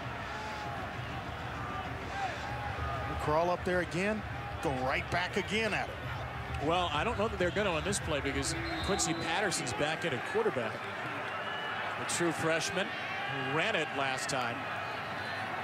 And he will do so again, Patterson. Flip over to offensive lineman for a gain of 2.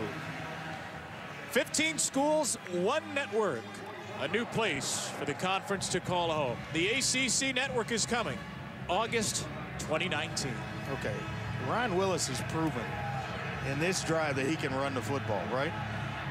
Right. What's the switch for? Patterson. Nothing. I am. You got a guy 100% with standing you. on the No sideline, ice cold. Patterson hadn't been warming up. He hadn't been trotting up and down the sideline. What is the reasoning for the switch? Here's the other thing. Pitt knows what's coming. Exactly. There's not a threat right now that Patterson's going to throw. They like Patterson, but he hasn't thrown the ball all year. So you know he's going to run it. He plunges into the pile for nothing, and now Willis comes back in for 3rd and 8. 13th play of the drive. Now all the pressure, you blew 1st and 2nd down, and you put all the pressure on the back of Ryan Willis, who had nothing to do with it the previous 2 downs. Now asking him to deliver. Got to do your job, though. Willis. And they'll run it again. Ryan Willis for the 1st down. Lowers his shoulder. Upended at the 5. Willis not shy of contact. It was Bryson Garner with a hit there. You know what that does? It fires up your offensive line. When they see that, nice block as well by Dalton Keene, the tight end. But you take a shot like that and pop right back up.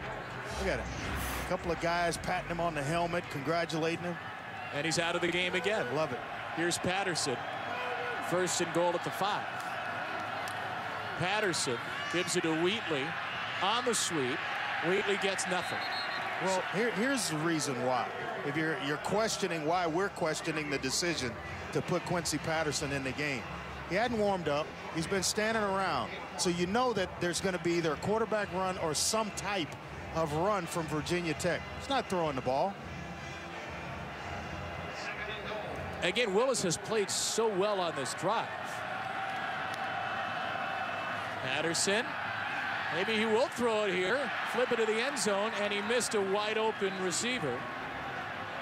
Hazelton was in the area. He also had James Mitchell running free near the back line. I just think coaches sometimes outsmart themselves. When you have something going, and it's taken a while. It's obvious on the scoreboard that it has taken a while for Virginia Tech to get their motor running on offense. And you finally get the quarterback, Willis, going. He looks sharp, running and throwing. And you get down here and start experimenting with something because you worked on it in practice. Well, guess what? Sometimes that goes out the window. And you just stay with what's working. Once again, Willis trying to be the hero on third down. Willis keeps it, had a defender right there. 3 more join the way, and Willis is stuffed. Sean Idowu, the senior, in on the play, and it's 4th and goal and decision time for Justin Fuente. Almost felt like he would outrun the defensive player that was pursuing, and he slowed down to try to cut back inside. Agree with it. You get down here, you need points. You need big points to get back in this game. But blowing 2 downs because you have a package in that you worked on in practice is a head scratcher. 17th play of the drive for the Hokies. 4th and goal at the 5. Willis to the end zone. It is caught. Touchdown, Eric Kuma. That has been the go-to guy for him today, more so than Hazelton, because Hazelton's drawn all the attention. It has allowed Eric Kuma to get less attention, and he is a great route runner, flattening that thing off. How about that? The hands, sure hands on a big receiver of Kuma's physical ability. That's nice. Now Virginia Tech will go for 2, try to make this a 2-score game.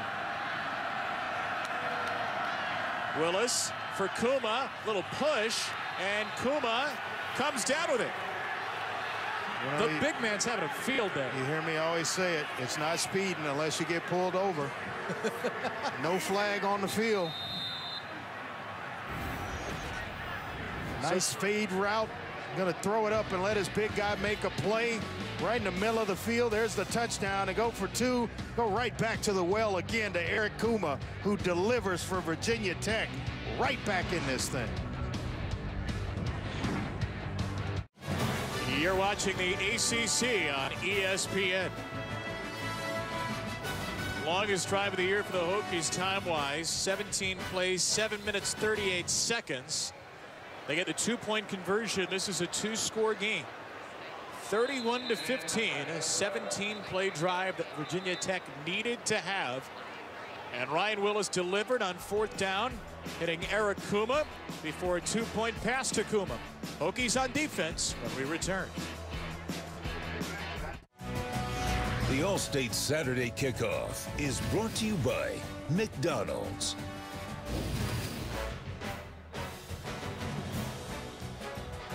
17-play drive ends in a touchdown for Virginia Tech, which is back on defense. Defense usually is the signature for the bewhiskered Bud Foster and the Virginia Tech Hokies, but not this year.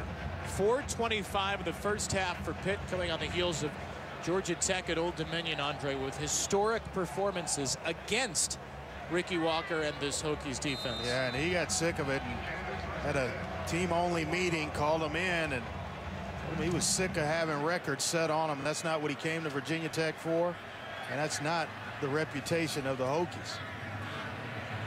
It was before the game at BC last week. Darren Hall with a first down run for Pitt.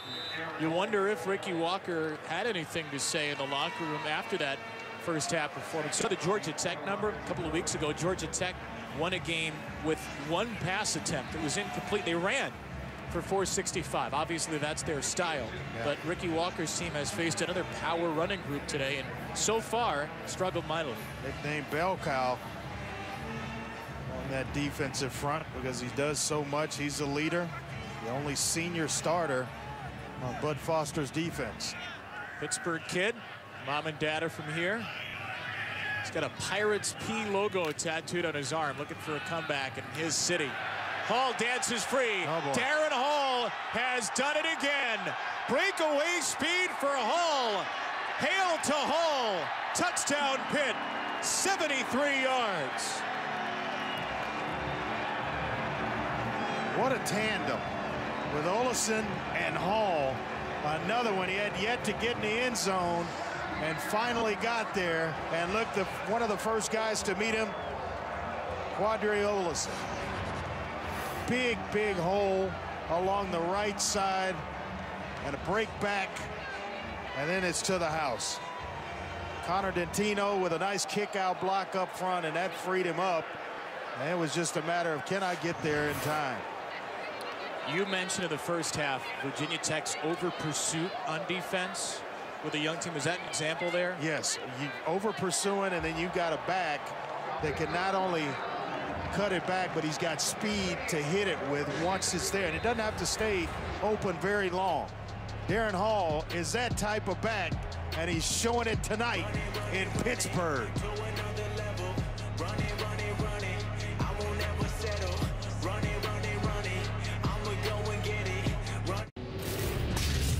The college football playoff lives on ESPN. Pitt a win away from bowl eligibility, controls its fate in the ACC Coastal, and the Panthers are running all over Virginia Tech. Easily could have taken their hands off the steering wheel. Bryce Watts inside his own 1. Watts is swallowed up inside the 5. And to my point, special teams feeding off the energy of the offense, but they're saying Pitt could have easily taken their hands off the steering wheel when Virginia Tech goes down, not only puts one in the end zone, but then converts on a 2-point play. What do? They come back, the offense scores, and it feeds the energy right into your special teams. And oh yeah, Alex Kessman, he's feeling it too. And that, by the way, Stephen Peoples. Bryce Watts not in the game, my mistake. Peoples on the run back for Virginia Tech. Watts out with an arm injury. So the Hokies in their own 5 will run it ahead for a gain of 4 for Jalen Holston. But you want to go down, if you were Pitt in that situation, you just gave up points, you got to match them and take the fight right back out of Virginia Tech, or a little bit of the sails out of the air. And I'll tell you what, they did it, punched it in, with a big run by Hall, and see what the defense has here. Willis in the face of pressure, got rid of it to Keene, and Keene drives forward for the first down. If you're Virginia Tech, throw it over your back and put a drive together again. Need points, you got to continue to score as it gets later and later into this game. Hokies team that's got 2 home games left after this one. Miami, Virginia. Right now they're scheduled to play 11. They had a game canceled with East Carolina. And if the Hokies can't pick up a win here, they would be 1 loss away from being disqualified for a bowl. They need to get to 6 wins, and Elias Reynolds blew up that play to make it just a little bit harder. That quarterback draw, and Reynolds he was not fooled whatsoever. Now the Canes coming to Blacksburg next week. Then the Commonwealth Cup. Hokies have won 14 in a row against Virginia. 2 long streaks for this program. The bowl streak at 25 years. The Virginia streak at 14 years. Has FBI watched Miami lately? I don't think so. I don't think so. Yeah. Going to Blacksburg, you're only going to give them a 42% chance to win that game? Well, these are the recognized bowl streaks. Florida State has the longest, but some NCAA penalties from about a decade ago have made their bowl streak unofficial with some wins vacated. So officially the Hokies have the longest in the nation, and they are facing an uphill climb. Willis, 3rd and long, caught by Keene. He appears to be short by a yard or so the first down. Well, this is super decision time. 4th down, you're on your own 25, and the way Pitt's running the ball, though. Yeah, I almost feel like you have to do this, and I agree with it, because you need points, you need the football. Hokies hit 3 4th downs on the last drive, and Willis did a great job He caught a high snap from Hoyt and still managed to get forward for the first down. Let me tell you something. This kid is playing his guts out tonight, trying to keep his team in it. This is some athletic move right here. Not expecting it that high, but he handles it. Then presence in mind to cut off the block of Stephen Peoples. If he just goes right ahead, he's going to be tackled for a loss. But nice athletic move to pick up the first down and keep this drive alive. Virginia Tech has had trouble with the snap issues all year, and that was a low snap. Willis flips it out, and the pass caught. Coming back to make the catch, Savoy into Pitt territory and a big play of 22. That's trusting that your receiver's going to know where he's supposed to be on the field. Threw it in an area, in a hole, and there Savoy pops up and catches a nice pass to pick up the first down.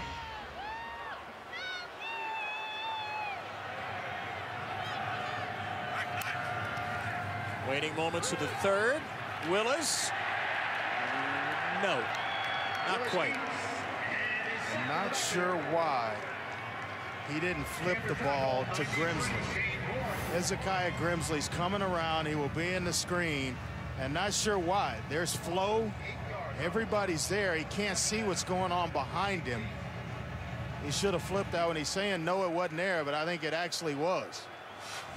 It's a loss of 8, whatever it was, and it will end the third quarter. Discombobulation for the Hokies to end the third. Celebration for the Panthers. Little time to talk it over, get set for the fourth quarter and the final run here. Senior day for Darren Hall. Senior day for Quadri Olison. Their last home game, their last show at Heinz Field. What a show it's been.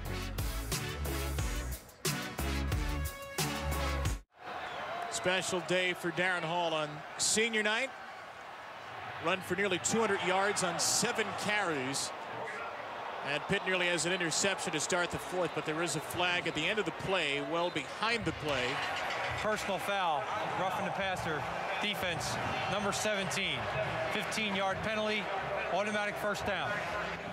So the penalty on Pitt, you see the numbers on Hall. 16 yards a carry the last 2 weeks, and here Pitt gives up 15. Elias Reynolds in zone coverage, and there's the late shot by Rashad Weaver, but it was Reynolds that actually got a hand on that ball. Pat Narduzzi, being a defensive-minded head coach, think he's going to like that penalty? Not at all. On the ground with Peoples. This is still a 3-score game. Virginia Tech with a 17-play touchdown drive last time. You just have to score and score quickly. And then you got to get a stop. And you got to get stops. You're absolutely right. Good luck with that. Pitt has run it for 345 yards, 517 the total yardage. Handoff here goes to Sean Savoy, and Savoy is stuffed at the line of scrimmage. Phil Campbell, the redshirt sophomore, in there on that stop. He's played some good football as of late. Hamlin, Briggs, and Campbell on the back end. Those safeties along with Stocker. We got a lot of depth and some pretty good players on the back end from Pitt. 4-down territory again here for Virginia Tech. 15th third down attempt of the game, and this one caught for a first down on the move by Trey Turner. The first down machine, Turner. He is going to have some career at Virginia Tech. True freshman, great size, kind of understands the game. Knows how to read zone coverage as well as man-to-man. Good ball skills. I like it. Justin Fuentes, eyes lit up, talking about Turner with us yesterday, said he is ready to have a bigger role. 3 catches today. Now a screen set up. Peoples bounced off one of his offensive linemen. It's 7 yards on 1st and 10. Hokies have moved the ball fairly well today. They've been across midfield, it seems, more often than not. Yeah. Had some drive stall, though, and missed a field goal in the first half. He had a 17-play drive. This is the 13th of this drive. We need the end zone here. If you were winning, these would be just perfect drives, but time is not on the Hokies side. Willis to the sideline and caught by Hazelton. Hazelton breaks free of a tackle and scores. And they delivered with a touchdown here. Hazelton with a great spin move to come out of the tackle. That's his 8th touchdown. And now 9 games. But this is the connection we talked about at the top. Hazelton's been quiet all night, splits the defenders, and you don't wrap up a big physical receiver like that. He's going to find his way to the end zone. Phil Campbell and Jason Pennock. They had Hazelton sandwiched between, and he bounced away. 95-yard touchdown drive. Remember, it started at the 5 after an issue on the kickoff by Peoples.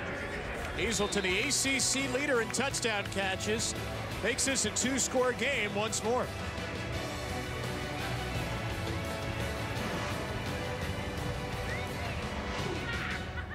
Welcome back to the All-State Saturday kickoff. Virginia Tech gets into the end zone on a 24-yard catch and spin and bump off and run by Damon Hazelton.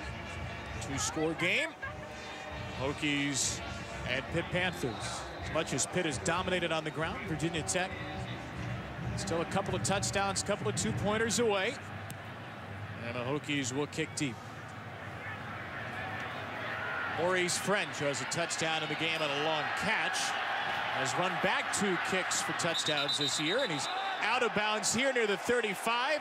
2 flags come in for the hit late. And that late hit's going to be on the kicker, Alex Kessman, for a late hit out of bounds. Excuse me, Jordan Stout.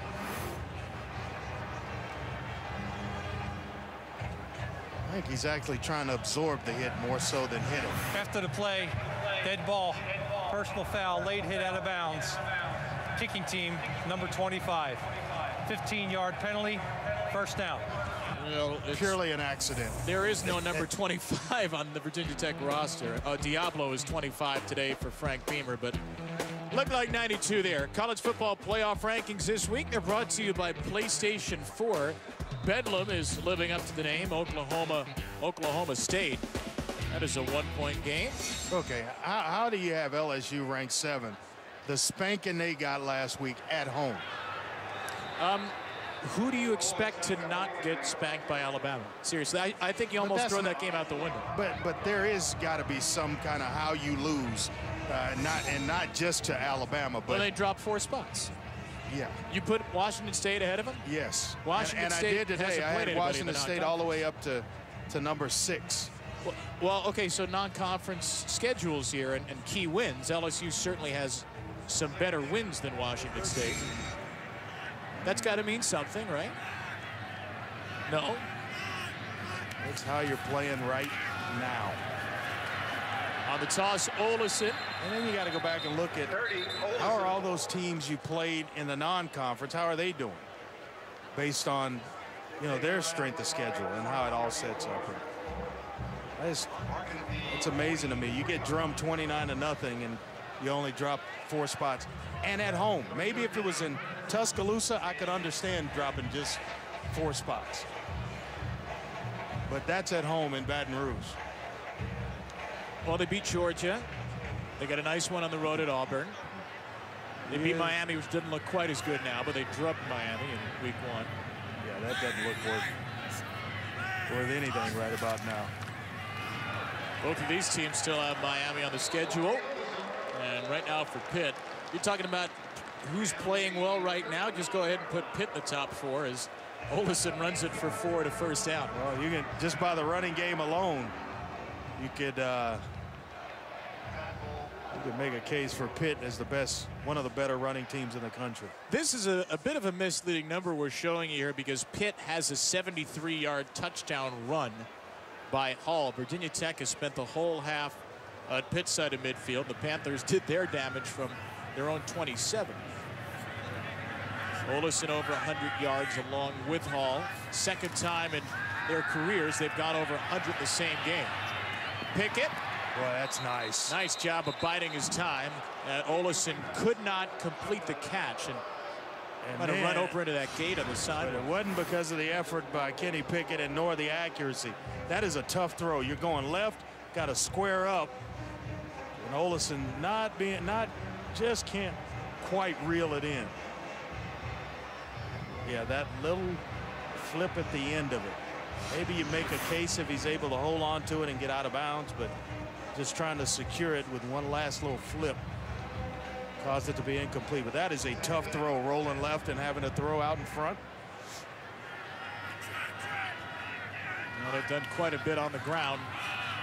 Add to their total, now over 360 yards rushing for Pitt. Remember, 2 weeks ago, Virginia Tech gave up nearly 500 to Georgia Tech in a loss at home. Hokies run defense 10th in the conference in yards per game. That is going, you imagine, to drop against a Pitt team that's 12th in the nation in yards per carry at nearly 6 per. And they are about doubling that today. It has been impressive. No doubt about it. Pickett will keep it on 3rd and 4. Bit of a stumble at first, and he gets 2. What do you do here if you're Pat Narduzzi? You're right at the edge of field goal. Yeah, you don't know how the wind is blowing. I think you go for it. Up 38-22. It looks like, oh, he's going to bring the heavies in. Keep the team, keep the offense on the field, and certainly go for it here. I agree with it. It's a long field goal. The wind could affect it. And the way this running game has been producing for Pitt, wouldn't be any hesitation. Extra lineman and Bryce Hargrove. Aston, the fullback, is out there, left of the formation. Pickett. Olesen breaks free. Who needs a first down when you can get 6? 31 yards. Well, they run behind Aston so much that they window dress it and send him left. They counter it and bring Olesen back. But there's Aston pulling back around the fullback 35. It's so clean, he doesn't have to block anybody. This Pitt rushing attack is something else. Quadri Olesen told us he used to write book reports about Walter Payton as a kid. That was the running back he idolized. Yeah. Walter would have loved running behind this offensive line, wouldn't he? It has been nothing but sweetness for Pitt. All over the Hokies on the ground.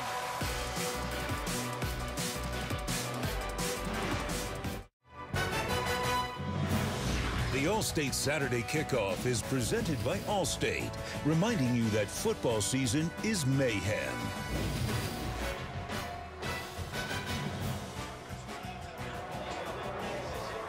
.395 rushing yards for Pitt. We're not even counting Tony Dorsett's performance in the Legends race. Panthers lead by 23. Want to see a good running back? Join us Monday night in the Bay Area. Giants, Niners at 8:15 Eastern on ESPN. Saquon Barkley is electric. No matter what the Giants' record is, that is still the man to watch. He's the marquee running back among young players in the league. On the run back for Virginia Tech, this is Coleman Fox. We are back in 30 seconds. Matching Quadri Olesen's jersey number for Pitt. Ryan Willis thrown down by Rashad Weaver. This is what you missed in our 30-second break. Well, Weaver not biting on the fake and staying at home, made a nice tackle on Ryan Willis. Both these ends, he and Dwayne Hendricks, have had a superior game. High throw complete. Gain of 7 as Willis connects with Kumi. You know, this Pitt defense has a new change in leadership this year. Randy Bates, a first-year defensive coordinator after 12 years at Northwestern. He hasn't changed much, and those ferocious ends have been the hallmark of this team. part of their recent surge as of late. Gave up 13 to Virginia last week. As well as scampers for a first down here. I thought it was interesting talking to Randy yesterday. 12 years at Northwestern. We asked him, what'd you change when you came here? And he said, really not much. Just the terminology changed. And it took him a while to feel like he wasn't speaking a foreign language compared to the rest of the team. Yeah, he learned the defense that was already in place here and adjusted rather than having the entire defensive unit adjust. So still kind of a learning curve for the defensive coordinator. Willis dumps it away. Chased down the play by James Folston. Thought it was interesting to talk to Randy Bates and ask him what is different. You're 30 years of coaching. What is different about kids today? Yeah. And he said the biggest difference is they want to know why. Always have to answer that question instead of, back when we played, coach tells you to do something, you just do it. And you don't question the authority. And now kids are always, they want the answer before the job. Willis, second down, swallowed up, and he is still on his feet. His knee did not hit the ground. He was in the grass, but not whistled dead. And Ryan Willis is going to take this thing all the way inside the 20. Wow. I am totally blown away as to why that wasn't whistled down or progress or whatever. And how about the heads-up play by Ryan Willis to get up and run? Pitt's going to take a timeout. Sure, this play will be looked at. A run of 39 as it stands for Ryan Willis.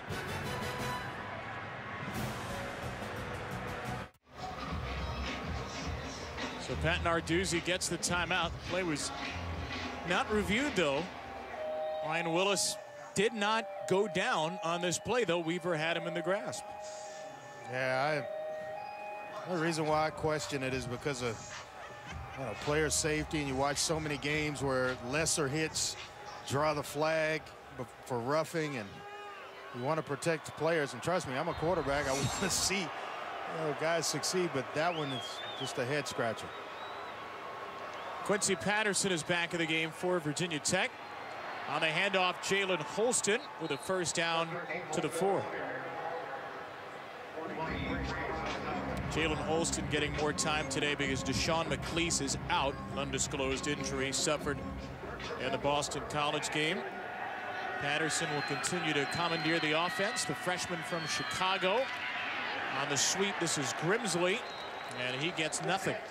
Nothing doing. Dane Jackson keeping nice outside leverage, and I guess they just decided, they being the coaching staff of Virginia Tech, that when they get down inside or this part of the field, that they were going to turn things over to Quincy Patterson.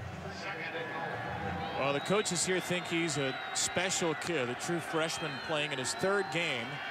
Patterson will tiptoe his way down to about the 2. He'll get one more game on the year before he can keep that red shirt for another season with the new year, the 4-game red shirt rule. Patterson will depart here. Willis back in for 3rd down.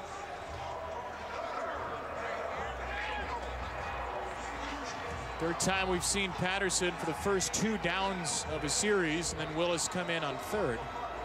Last time, as you mentioned, down at the goal line earlier in the half. 4-down territory here for Virginia Tech. Willis kept it, cross his body, and incomplete. Hazelton the target, Jackson with the coverage. That's some play by Jackson, who's their best cover man, and working against a big receiver in Hazelton, but he lays out and he goes with the offhand to knock the ball away, which gives him a chance for success. Hokies are 5 of 5 on 4th downs today. Willis to the end zone, incomplete. It was Kuma the target. A couple of touchdowns today. Could not get that one with Sean Idowu in coverage.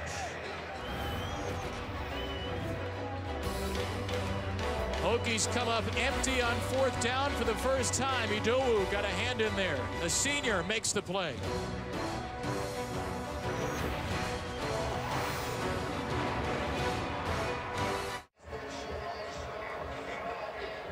Hokies come up short on 4th and goal.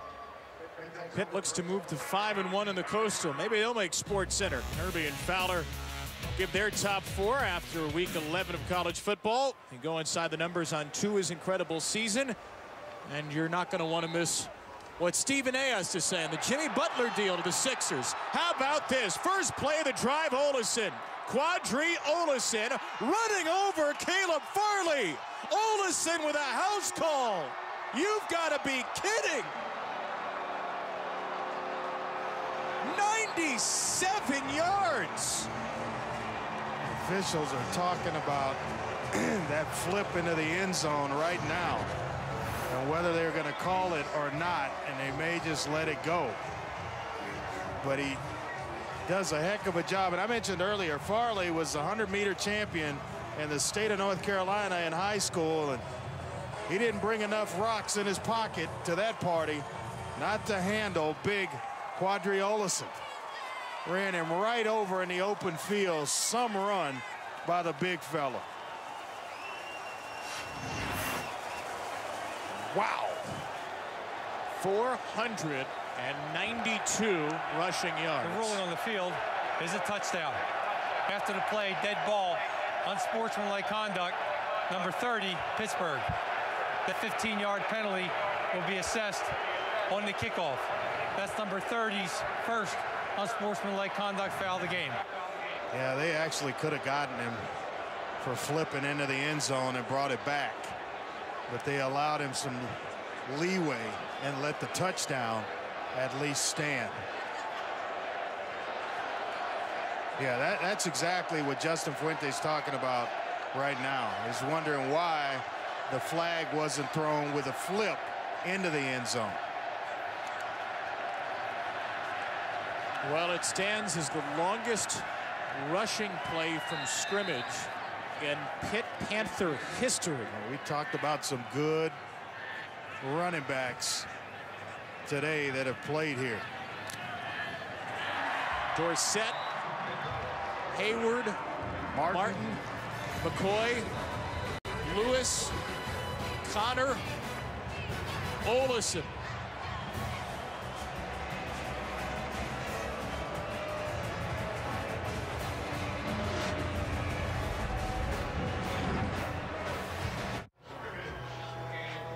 That touchdown run by Quadri Olesen has broken the single game record for Pitt. Total yards in a game. They're at 654.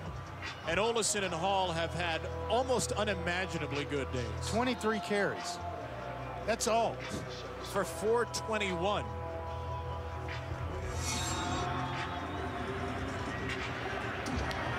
Amazing, amazing day for these two senior backs on senior day. And Virginia Tech, after getting hit for 475 on the ground by Georgia Tech a couple of weeks ago, have been blasted for 492 on the ground for Pittsburgh. This was the end of the play for Olesen. This is why he was flagged. Well, that's launching from the one and then the flip. And I just, if you have a rule in place, that was the time to throw it, throw the flag, and then that was after the play that they actually threw the flag for. I love it. I think, you should be able to celebrate. Yes, you should. But if you have a rule, you can't celebrate before you get into the end zone, or it's a 15-yard penalty. And the score comes off the board. So I see exactly why Justin Fuente was having a discussion with the officials. That's the second time in the ball game that it's been kind of overlooked. 13, Holston. I hear you. It's easy to see Justin Fuente's side on that. But that shouldn't be a rule. Like Quadri But it's a Olesen rule. jumping in the end zone. But it's a rule. I agree with you. It is a rule. I'm the saying score in comes general. off the board, and it's a 15-yard penalty. And I don't know a better example. No.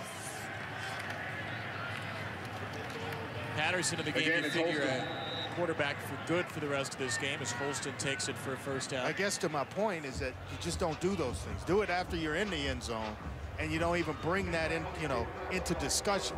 We aren't even having that discussion if he just runs through the end zone, or flip when you get into the end zone and get the penalty. But that's the rule.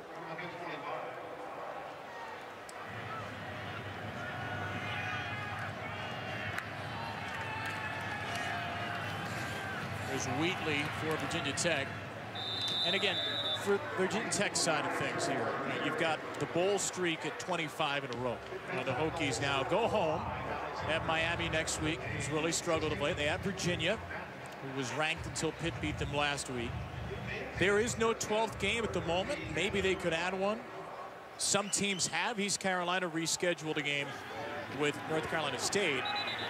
As it stands, Virginia Tech has 11 games, and as it stands, they would have to win the next 2 to be bowl eligible at 6 and 5. I happen to think that they're going to be bowl eligible by season's end. I think they win those 2 games, and here's the reason: they're at home.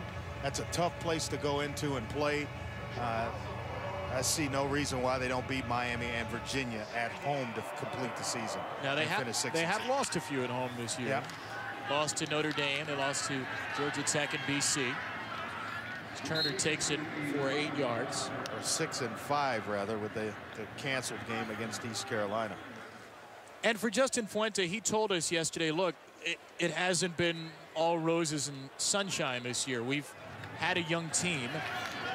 A couple of players were dismissed. He said we made some long-term decisions for the betterment of the program. And, you know, it's not a linear process is what he came back to. We had a talented and hungry group with a veteran locker room year 1. You had a talented veteran defense year 2. They lost a lot this year. They lost more than they thought they would, but he told us it's almost like a year 1 experience in year 3 because of all the talent that left earlier was dismissed or graduated. It's rough when you got to play a lot of young players and you're in a competitive, not only conference, but division in your within your conference. That's a tough place to be. Inexperience is hard to overcome.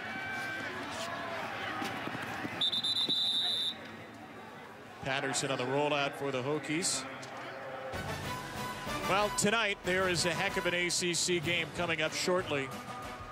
Clemson and Boston College in just about an hour and a half on ABC, 8 Eastern. Winner that game, if it's Clemson, they win the Atlantic. If it's BC, the Eagles would control their own destiny in the Atlantic. And right now it looks rather plausible that the winner of that game will play the winner of this one, with Pitt moving to 5-1. Because of the tiebreakers, Pitt will be a game up on Virginia in the Coastal. The Panthers beat Virginia head-to-head, so Pitt will only need to win 1 more game. At Wake Forest next week, at Miami to close it out. Tough ones on the road.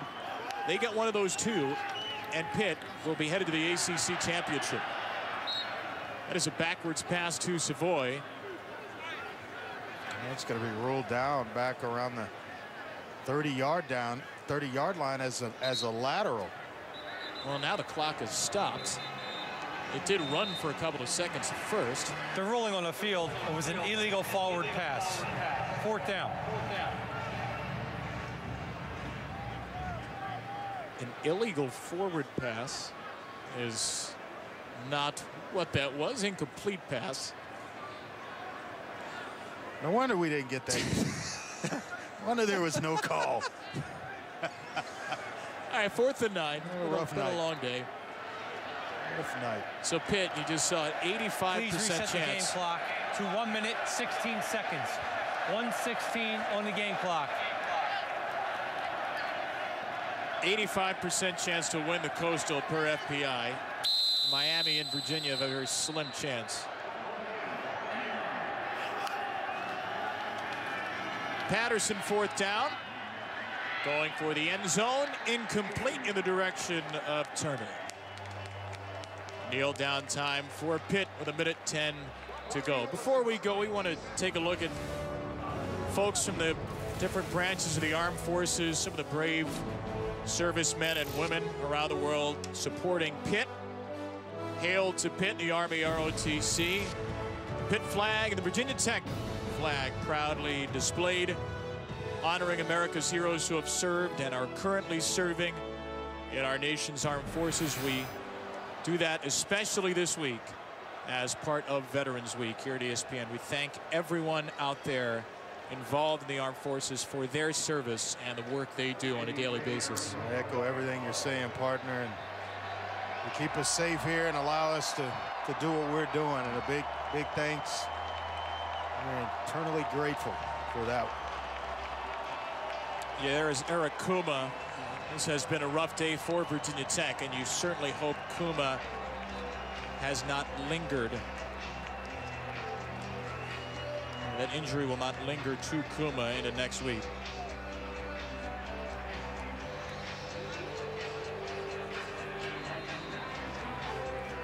Well, Pitt is going to cut into its run total here, which is at 492. Well, you figured it might be some kneel downs, but instead, Jeff George Jr., the backup, will give it to A.J. Davis, who was down. Tony Dorsett was here today to witness a historic rushing performance. You know, Tony had a 99-yard touchdown run in the NFL. Yeah, it was on a Monday night game, against the Minnesota Vikings. I remember it all too well. Looked something like this? It resembled it, but he went untouched. He didn't have to bowl over anybody at the end of it, but this was impressive nonetheless for Mr. Olesen. 97, the longest play from scrimmage in the history of Pitt football, and what a history that is. Kneel down for George will do it. The Pitt Panthers are one win away from the ACC championship. They are bowl eligible. They are 5-1 in the Coastal after a senior day demolition of Virginia Tech's Hokies. What a day for Olesen. What a day for Darren Hall. What a day for Pittsburgh. Panthers a game up on UVA. They go to Wake Forest next week, Miami after that. A win, and they are off to the ACC title game against Clemson or Boston College. For Andre Ware, our entire outstanding ESPN crew, Kevin Brown saying so long from Pitt. Whole lot of great college football left on our family of networks today. Don't forget the Clemson-BC game, 8 Eastern on ABC. For now, we take you to ESPN Goal Line.